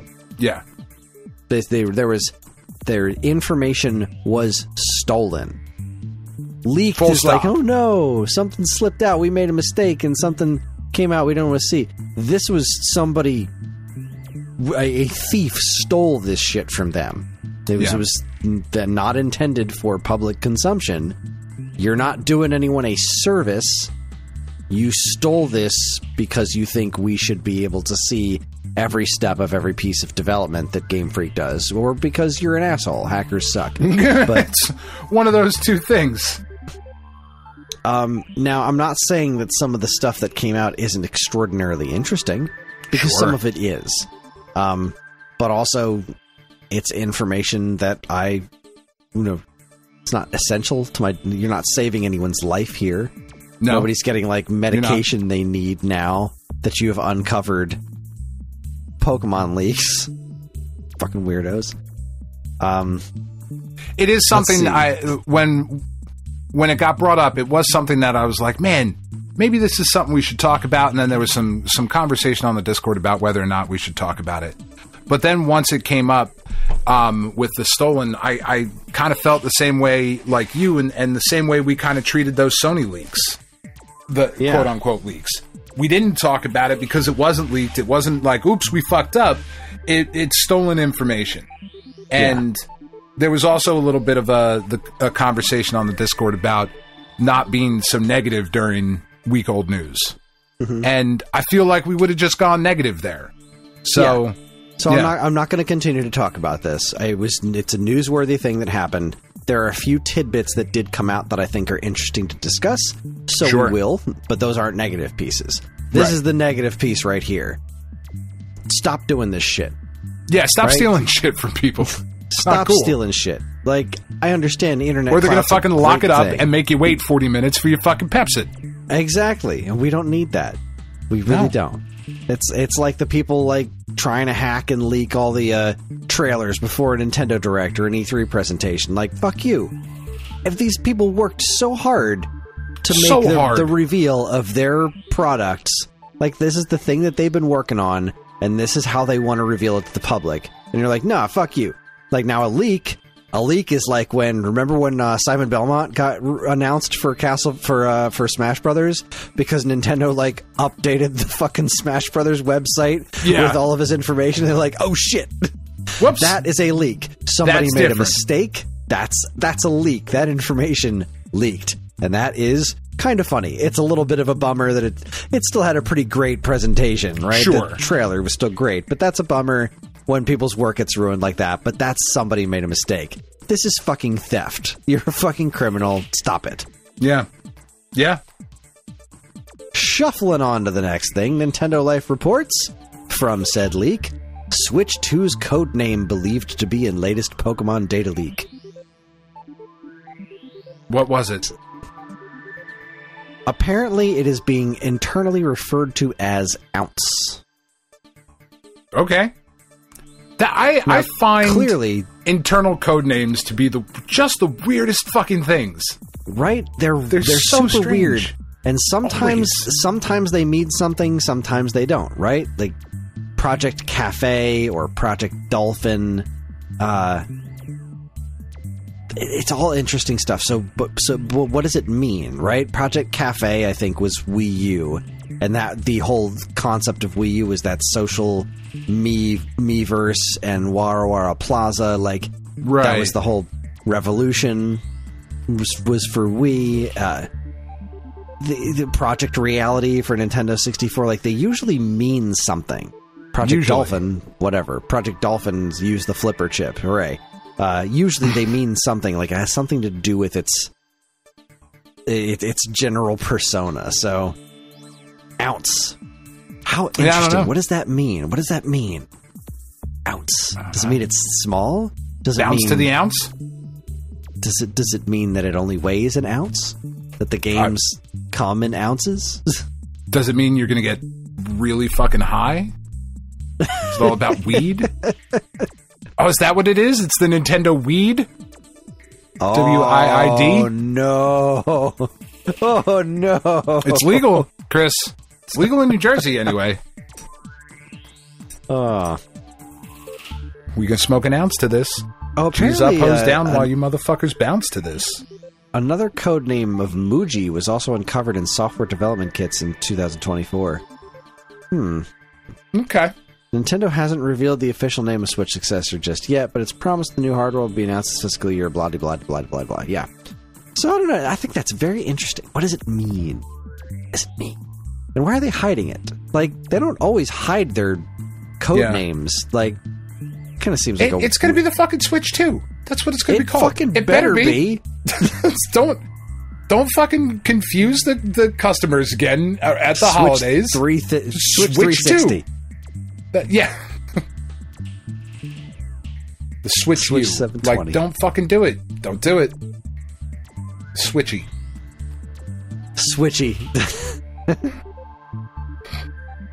The Nintendo bitch. The Nintendo Swatch. Just switch to. Just please, Nintendo, for once be fucking normal. Be weird about everything else. Literally everything else. Continue to be your weird, fucking, wonderful, wacky self. But in this one moment, if you could just... I just want the mail. The tacos are great. They're maybe the best tacos I've ever had. But I just want the mail. All right, this next story comes to us via time extension. This is nothing new for us. I just wanted to shout it out because it's always cool to me when people we know get their work talked about on major news sites. Time extension reports Kid Icarus's unofficial SNES port is about to get even better. They're talking about adding the backgrounds to the NES Classic Edition. Yes. From that into the Rumblemans' Super NES port of Kid Icarus. And I just love that... it's getting talked about. That's so great. It is, because it's a great project. He's doing amazing work. This backgrounds look so cool. They really do look really, really good. I'm thrilled. Okay, sorry. I got a text from my mom, and when my mom texts me at 10:17 at night, I'm like, uh-oh. Is Dad usually dead? Not great. Oh, Jesus.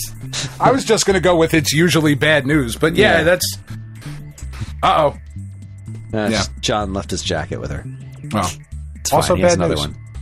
It's fine. Buy him another one. He has another podcasting. One. Anyway, moving right along. Pure Xbox reports Rare boss to become new head of Xbox Game Studios. I assume they don't mean he is an uncommon boss, but he is the boss of Rare. Rare boss Craig Duncan is set to become the new leader over Xbox Game Studios, with current XGS head Alan Hartman set to retire, per GamesIndustry.biz. I don't know how to feel about this, because Rare is such a bad fit for Microsoft to begin with. They haven't exactly shipped a ton of games over the last decade. Well, and what they have shipped has not been great, objectively, right? Like, it hasn't been great. It hasn't all been shit. Sea of Thieves has been a success for them. Yeah. But that's it. The end. Like, I mean, Battletoads people like, right? Not liked really. Enough. There was that I liked it enough, but that really did not go anywhere. And I really think that had a lot to do with the platform it was on. I think that game would have performed much better really as well a Switch on game. Switch, yeah. I mean, people probably like Killer would have Instinct performed decently enough. well on. Yeah, Killer Instinct was great, but they didn't make Killer Instinct. Oh well, yeah, that's fair. Okay, yeah, like that. Yeah, that was. It seems a weird fit. I hope it works out great. I really, KI really was do. 2013. Like that was more than 10 years ago. Was it? See, Rare Replay was 2015. 2018 was Sea of Thieves. 2020 was Battletoads, and then they announced Everwild. That's it. That's it. So the head of this team is now the head of Xbox Game Studios. That seems like a strange fit to me. Now, granted, I'm not a multi-million-dollar CEO, right? I don't run a multi-billion-dollar corporation. Exactly. What the fuck do I know? This guy could be great. You know, his picture on in this article is not the most flattering in the world. He's making kind of a weird face. I don't know why they picked that one, but whatever. Why are you doing that with your face? It's just what my face looks like. There is somebody at Xbox whose name is Matt Booty, and that will never not make me smile. So booty, booty, booty, booty, booty everywhere. You know how I feel about booty, Chris. I do. Your anaconda don't want none. None. Unless it's got buns on. That's right. It's still 6'2", as I'm sure you know. I'm aware. Just updating our listeners who are listening to this a week later. By the way, sure they want to know. I've been so good, Chris, about not mentioning the fact that I have the Yankee game streaming in the background silently. I know, but I'm better than you. I've had games streaming while doing this podcast plenty of times. I know. It's usually porn, but right now it's fucking baseball, which is also kind of porn. It's all sticks and balls. I'm just Push Square reports. Never mind. Episode title. There you go. It's all sticks and balls. ...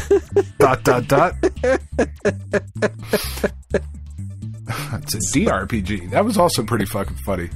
You're on fire tonight, Kris. I am struggling, but you are certainly picking up the fucking slack. Push Square reports Dino Crisis fans hoodwinked as Capcom bamboozled. Capcom's PS1 classic requires premium and lacks trophies. Come on! What do you have against Dino Crisis fans? I don't get it. Of all games, it's not that good, right? No, it's really not. It's okay.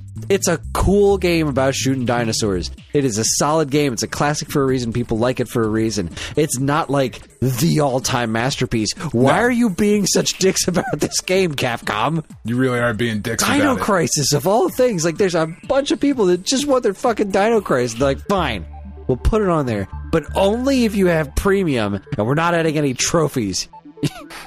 You fucks.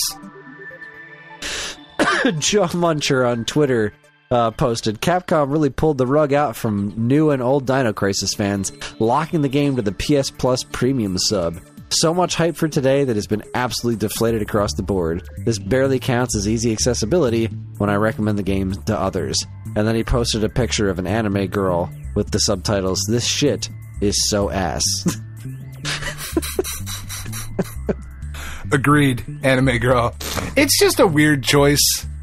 It's weird. It is. Why this game? Why are you doing... Why is Dino Crisis... Why is Dino Crisis the hardest thing? Like, just release a Dino Crisis trilogy. Like... That's it. That's all anybody wants. Put it on every platform. 1, 2, and 3. When Dino Crisis... Have these ever... No. Where... Have they ever been ported anywhere? No. I'm 100% sure that no, they have not. Dino Crisis. And by 100% sure, I mean I have no idea. I am just saying it with conviction, because it sounds right. So Dino Crisis originally came out on PlayStation. It was ported to Dreamcast? I don't remember that. I mean, I do now. I just completely and totally forgot that Dino Crisis was ported to Dreamcast. Oh yeah. I mean, I'm just talking about like after. Yeah. All right, watch. I get it. My heart rate is elevated. It's always fucking elevated at this time of the week. We're talking about Dino Crisis. Of course it's elevated. I keep getting these notifications. Like, I stopped wearing my watch because it's like, your heart rate rose above 120 while you were just sitting. I was like, yeah, no, I'm fucking aware. I get it.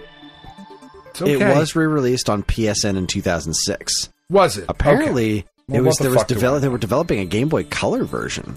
But anyway, that's just the first Dino Crisis. The first Dino Crisis got a re-release in 2006. Now, what of Dino Crisis 2?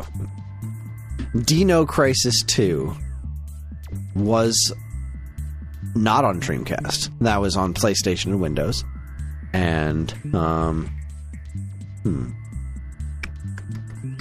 the game was ported to Windows in 2002, while a PS2 version was announced but never released. Interesting. So Dino Crisis 2 has not seen a re-release anywhere as far as I can tell. I'm also, I want to say, relatively confident Dino Crisis 3 has never made it anywhere. Did people like Dino Crisis 3? That was the Xbox exclusive. I think Dino that one Crisis people 3. do not care for. That was in space. Yeah. Jews in space. Oh, this was originally planned for PS2 and Xbox, but the PS2 version got scrapped. Interesting. In the year 2548, it's been 300 years since Earth lost contact. Oh my god. Stop it. Next story. Move on. No, I refuse. Where was... let's see. There's no talk of this getting ported anywhere. Game trailers included the game in the top 10 worst sequels feature, stating, "It's a good sign you have an abysmal sequel when its developer respectfully declines to follow it up." It got pretty mediocre. It's a 51 out of 100 on Metacritic, so we're talking some stunning mediocrity. But you know what? I say fuck it. You make the trilogy. Don't leave it hanging. Release all three if you're gonna do it. Right.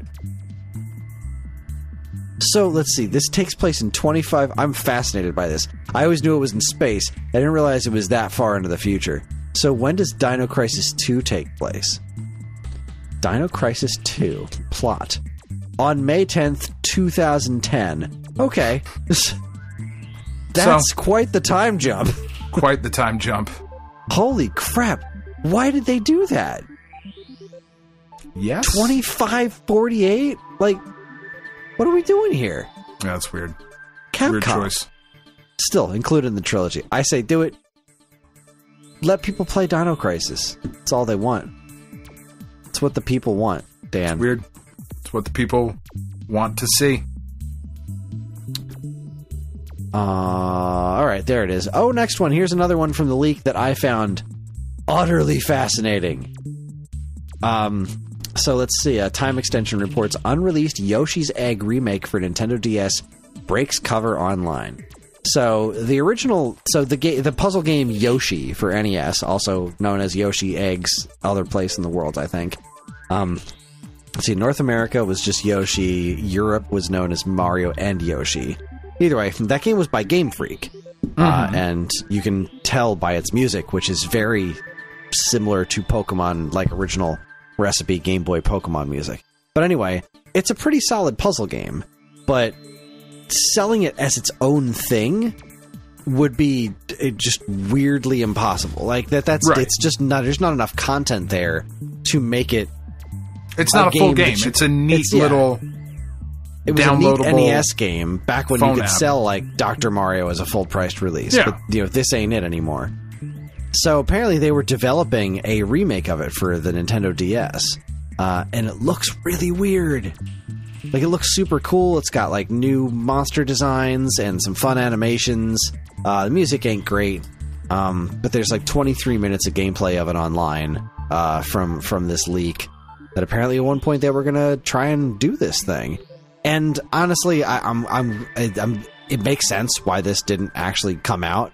Although maybe as like a download title, this still would have been cool. Yeah, it's so weird. This is such a cool thing. I love it when this kind of stuff gets found. I don't like how this got found, but I like it when we find out like unreleased games get discovered. I always find that rather fascinating. And this game, of all games, like, this is such a weird puzzle game. It is. Have you ever played odd. Yoshi before? No. So, like, it's a falling block puzzle game. Two things fall at a time, and they're all monsters, except they're either monsters or they're parts of a Yoshi egg. And you play as Mario underneath these 4 platforms, and you can flip them around. So, just change positions one to the other. On these 4 different platforms, and everything that's stacked up on it comes with it. Now, if you get 2 monsters in a row, those monsters disappear, but you don't get any points for that. What you get points for is if you get a bottom Yoshi egg, then you stack up a bunch of different monsters inside of it, and then you put a Yoshi egg top on top of it. All those monsters then disappear into the egg, and you get a big, like, it's really, really rewarding, like, seeing the egg, like, eat all the things, then a Yoshi pops out and goes, Yoshi. And it's pretty great. Well, he didn't go Yoshi on the NES. He made that weird little sound that Yoshi used to make. Yeah.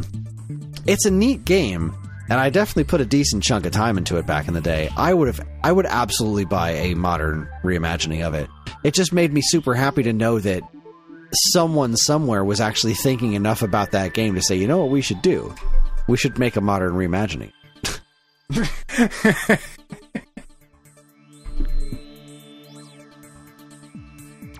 Oh, sorry, excuse me. No, so yeah, that's fucking wonderful. I hate that it was stolen, but also I just love that that's neat. Yeah. But moving on to some bad news, we'll just mention this real quick because it is in the news. Nintendo Life reports League of Legends developer Riot Games confirms another wave of layoffs, axing another 530 jobs across the company because this game industry is broken. Yeah, we kind of stopped doing that for a little bit, and it was like, all right, maybe we're gonna get through the rest of the year without fucking doing it. And nope. It's a bummer, man. It's a bummer. We laid off everyone we could. Oh, never mind. We found some more. Yeah, it sucks, man. Hopefully all those people... 530, the numbers are what staggers me more. You know what I mean? Like, League of Legends is laying off 530 people in addition to all the people that they've already laid off. Like, is there anybody left? Are there like 2 dudes and a fucking like and AI is doing the rest of it? Maybe like that just seems like a lot of people. It seems like too many. But that also kind of speaks to what we were talking about. What we've kind of been the running theme of the podcast for this year has just been, why are there so many people to make this video game? Yeah. It seemed like, but again, we also don't know what the fuck we're talking about, I think I know what I'm talking about. I have no idea what you're talking about. Moving right along, RetroRGB posts pre-orders for the Analog 3D open on October 21st. Now, after this episode has gone live, those pre-orders will already be sold out and have been put up on eBay for obscene amounts of money because that's the way this all works. Right. But it's the Analog 3D. It is a 4K N64. Yeah, according to the article, after being teased exactly 1 year ago, Analog has announced a pre-order date and more information about their latest product, an FPGA-based Nintendo 64 clone console known as the Analog 3D. If you've got $250 burning a hole in your pocket and the time to test your luck on October 21st, 8 a.m. PDT, then you too can enjoy GoldenEye 007 in glorious 4K. Just be sure to budget extra for a controller and Analog's ample shipping costs, and be prepared for that Q1 2025 shipping date to get nudged around a little. What the fuck does N64 look like in 4K? Still muddy. It's got, like, this is the first Analog product that I have been somewhat concerned about because there are no screenshots of what that looks like. Right. That's the only thing that gives me pause. I imagine it's going to look similar to, like, what we're seeing on Nintendo Switch Online. Like, it's just cleaner. It's still muddy. It's still N64. It's just not going to look terrible. There's so much. There's only so much you can do. Terrible. Yeah. Yeah. I don't know. I think this is great, though. Analog makes really cool, really sexy products. They do. I love the controller. That was what really struck me, and I'm so glad that they're selling that separately. 8-Bit Do made this really neat new controller for it. It's definitely the nicest looking N64 controller I've ever seen. As much as I like the Retro Fighters one, I think this is a much sleeker design. Yeah. I'm really into it. That's very cool. Everything they do looks great. Yeah, that is true. If you can say anything about this company, Analog, they make some nice looking products. Yeah, they really, really do. If I liked N64 more, I'd be way more interested. But I don't. There's just not that many N64 games I'm all that interested in playing that I can't play on my Nintendo Switch Online. They just need to put the new Tetris on there, and I'm happy as a clam. Yeah. Maybe there will be a podcast episode about that in the future. Hey! No! Next up, it's a DRPG. This is fascinating to me. It's probably not fascinating, but I think it's fascinating. Kotaku reports Concord is receiving mysterious Steam updates, even though no one can play it. Yeah. I mean, it's going to come back. They are going to... It's not just gone. Like, no company... I would be shocked. Let me preface that by saying, again, I have no idea what I'm talking about. I would be shocked if the game was out for a week and they were like, well, that didn't work. let's just never speak of it again. Like, that doesn't fucking happen. I don't know. I don't know what they're going to do with something. I really don't know what they're going to do with it. But the fact that this is getting free to play, something. Multiplayer hero shooter Concord is possibly the biggest entertainment failure ever. Not just gaming, but all of entertainment across all of time. A $400 million project that reportedly sold fewer than 25,000 copies and never saw more than 700 people playing it once on Steam, pulled from sale and deleted from PS5's 2 weeks after its disastrous launch. So it's kind of weird that it's still receiving updates. Let's try. Someone somewhere is still playing Concord. Yet someone somewhere is still tweaking at its code. In fact, some people are still playing it. Admittedly, only 2 of them in the last 24 hours, but 5 people were playing it once on October 5th. They, logic dictates, can only be people from within Firewalk Studios, the in-house Sony development team who made the game. Does this confirm Sony's vague illusion toward one day reviving the game? It's not impossible, obviously, and you can bet your teeth there are people at Sony in very expensive suits asking other people in very expensive suits how they can possibly claw back some of the better part of the $500 million. Yeah, I mean, there's just no way you spend that much money and go, 2 weeks, that's all we're giving it. Like, anybody who thought that was just going away that's just silly. It certainly is. I don't know what they do with it. I don't know how they fix this. Like, I just don't know how you fix this. They make a chicken wiggle. Yeah, they go back. There you go. They do. Take it the complete opposite direction. Yeah. Because, like, as of it's right now... It's a pixelated hero shooter. It's not even just the fact that it's a genre that's already pretty well full. It's just that it is a deeply unappealing game. I mean, apparently... Just looking at it, the character designs are all incredibly unattractive. There's the story and its entire personality is what people in suits think Guardians of the Galaxy was. Yeah. Like, it is so... There is not a lot of redeeming quality in, at least on the surface level, for Concord. Now, there definitely did not appear to be. Yeah. There could be something in there, but I mean, I've never played it, and I have no intention to. Yeah. Man, it's just a weird thing. It's a weird thing to see a miss that big. I mean, but like, that's not the only game that's happened to recently. I mean, look at what happened to fucking Cyberpunk 2077. Right. I mean, that game came out and it was just a shit show. Right, but people were interested in that from the get-go because it was at least an interesting concept. There was like, oh, sure. The game itself was like, no, I want that game. It's a shame that it sucks. Whereas Concord was like, they launched that trailer and everyone was like, I don't want this at all. Yeah. But who knows? It's possible. They could make some kind of cool turnaround on it. It definitely is. It definitely is. It's since you've given up the ghost here, Kris. It is now 6-5 Yankees because for some reason, after giving up the game-winning home run last night to David Fry, Aaron Boone was like, you know what?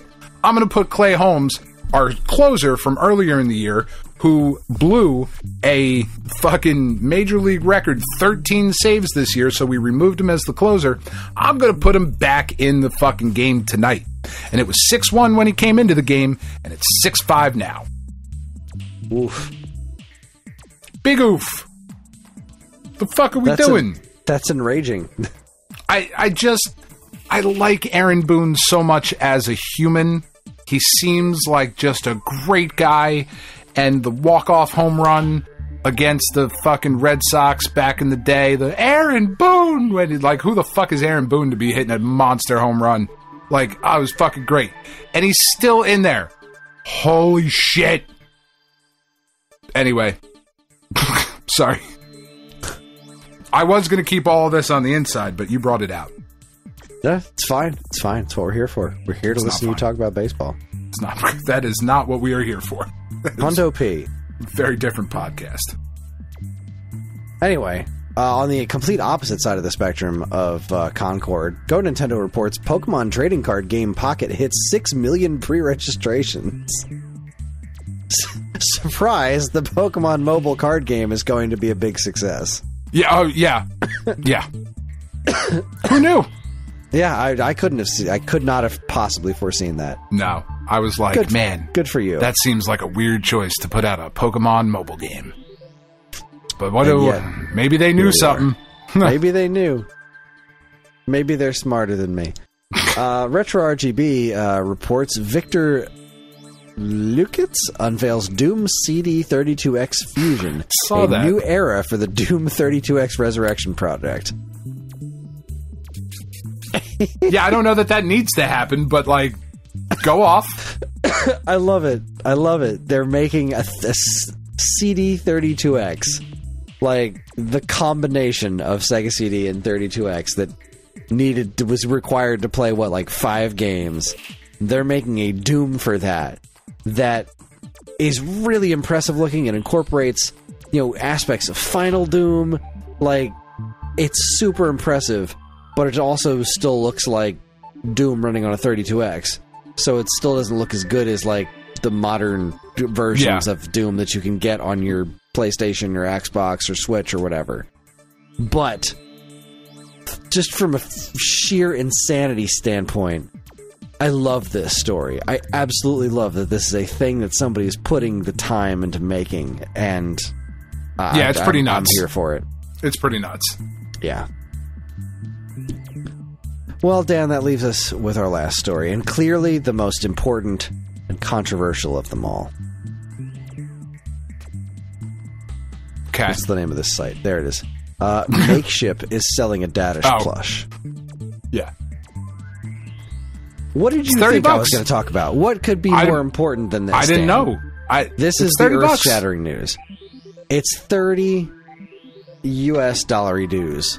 That's what Makeship costs. It is. It's so small. Mm-hmm.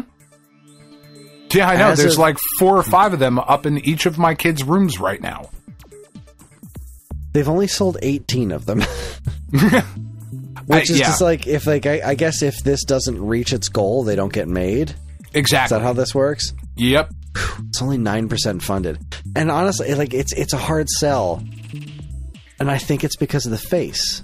I mean, so if it's 9% funded at 18, you would assume they need to sell 100 to get 100%? Sounds about right. Or no. 200. If they sell... Yeah, 200. Sorry. Yeah. I'm looking at this thing like, this is a Dadish plush. I should need to have this. But this is what Dadish looks like on the cover art. It's not what he looks like in the game. In the game, he's got that I am way too tired for this shit look on his face all the time. He's not all happy. No, because he's chasing his kids around who have run away for ridiculous reasons. Huh. And living in a world that's completely insane. I should have pressed buy instantly on this, but the price tag combined with the face was like, you know what? I just this isn't the Dadish that I love. It is, but it isn't. So I'm really on the fence. Do I spend the money on it? I mean, if I'm being honest in my assessment of this, I don't really see this getting funded, because there's plenty of stuff that does not get funded on Makeship, like stuff that, it just doesn't for whatever reason. Are there enough Dadish fans in the world that know that this exists that are also willing to drop $30 on a pretty small plush? Yeah, therein lies the problem. Again, if he had just the line for a mouth instead of the happy smile, I would not have thought twice. I would absolutely pay $30 for a tiny plush of that ridiculous face. But the happy face is what's throwing me off. I wonder if it could be changed. I wonder if it would have any effect. What do you mean? Like if they changed the... I wonder if there are more people who are like me. If he had the blank, dead-eyed stare instead of the happy face. if more people would be like, oh yeah, I need to have that. I don't know. It's interesting because, like, if you're on the Makeshift website and you look at their other projects that are currently, like, in the pre-sale phase, like the same phase that Dadish is in right now, they have a boyfriend and girlfriend plush from Friday Night Funkin'. And those are funded at, like, 2,000%. Oh my god, they do? Or something like that. Oh my god, I just clicked the search bar and there he is. Yeah. Holy shit. And how much is this one? Is the sauce $30 bucks? Yeah. No, it's for both of them. It's $60. $30 bucks. Oh my god. Oh my god. But if you look at the funding or the percentage on that, it's like over 1,000%, right? I'm not making that up. 3,120%. Yeah. Again, so it's like $30, but like John is and obsessed how many with sold this is game. that? You know, 6,240. They like John is obsessed with this game. I might need to get this for him for Christmas. He doesn't know this exists. But look at when it's going to ship. January 2025. Good point. Okay. Yeah, so you'd have to like give him a picture of the plush. Like, and we've done that for the kids before too. They were like, "We want this." I forget what we got a year or two ago. I think it was before there was official fucking Pizza Tower merch, maybe. I don't remember. But that's kind of like the double-edged sword, right? Is that we all scream about wanting more indie games and more AA games and these sorts of things, but when these projects that we come to love get merch, it's expensive because they're smaller studios, you know? Right. I can walk into any store right now and buy a Pokemon plush for $10. You know? Tons of different characters, whatever. They're just lousy with them because they're massively successful, big company, you know, things. But here we're talking about this. And you make more of them. You know, this is something we're only going to make 200 of these ever. Yeah. Like, and that's it. Small like production runs cost more money. Yeah. So, you know. Yeah. Again, if the face was different, I would not hesitate. I would absolutely spend the money. But the face isn't different. It's not what I think of when I think of Dadish. It just kind of makes me sad because, like, I know there's people like me who have wanted a Dadish merchandise. A little Dadish, yeah. Yeah. But, like, I'm just looking at him like, that you look at it and you're like, that's $10. Like, I would pay $10 for that. I'd pay 20 for it. Yeah, even 20. 30 is, I know, it's a lot. It's a rich Makeshift has gotten game. my money. They've got my money. So what is this? So it looks like they're listed in order of, like, popularity. Boyfriend is the second one. The first one is Z13 Sebastian Solace. I don't know what the fuck that is. It's probably some web series shit. 13,000% funded. Introducing the Sebastian Solace plushie, everyone's favorite little failed science experiment. What is this from? Not officially endorsed by the real Sebastian? Amazing pressure content. What is pressure? There are so many corners of the internet that I am just not familiar with. There's geez, it's a Roblox game. Oh yeah, nope, there's a lot of that on there. Nope. Yeah. Burn it to the ground. Oh goodness. So anyway, that wraps things up for week old news, and that's going to wrap it up for us this evening. I know Dan's not going to bed. He's going to be watching the rest of this baseball game. Yes. Which hopefully does not get tied up and go into extra innings. I'm hoping bonus Cantos can hang on to their 1-run lead. Yeah. Because I hope they score a couple more runs so that I don't have to be so fucking worried. They don't ask how, they ask how many. As long as they win, they win. That's all I want. So yeah, that's going to wrap things up for us. It's a slightly shorter show than usual, but extenuating circumstances and all that. And that will be our show. Join us next time I changed that because I was not going to do that. What was I thinking for next time? Hold on. Right, next time we're going to do the 10, 20, 30, 40. That's what time it is. I scheduled out our podcast for like the rest of the year and some of January. Next time we're going to do the 10, 20, 30, 40 because it's about that time of year. Mm-hmm. It's about that time of the month. We're going to talk about notable game releases from decades past, as we are wont to do once a month. We are on most social media platforms, and if you want to get in touch with us, we aren't very difficult to find. All it takes is a quick look at our show notes, and you'll see links to our social media accounts, as well as all manner of other fun stuff, like a link to our namesake, StoneAgeGamer.com, and more useful links than you can shake a joystick at. If you'd like to get early access to this show's episodes, as well as a bevy of other shows on the Geekade Podcast Network, check out our Patreon, also linked to in the show notes. It helps keep this show running week after week, and all our patrons are loved and appreciated. This show's theme song, Squared Roots, was written by banjo guy Ollie. You can learn all about his wonderful music and more by following the link to his YouTube channel, also in the show notes. And finally, as always, we'd like to thank our intrepid editor, Evan, for making the show listenable for all you folks. And we'd like to thank all you folks for listening in the first place. That is it. On behalf of Dan and myself, keep playing games.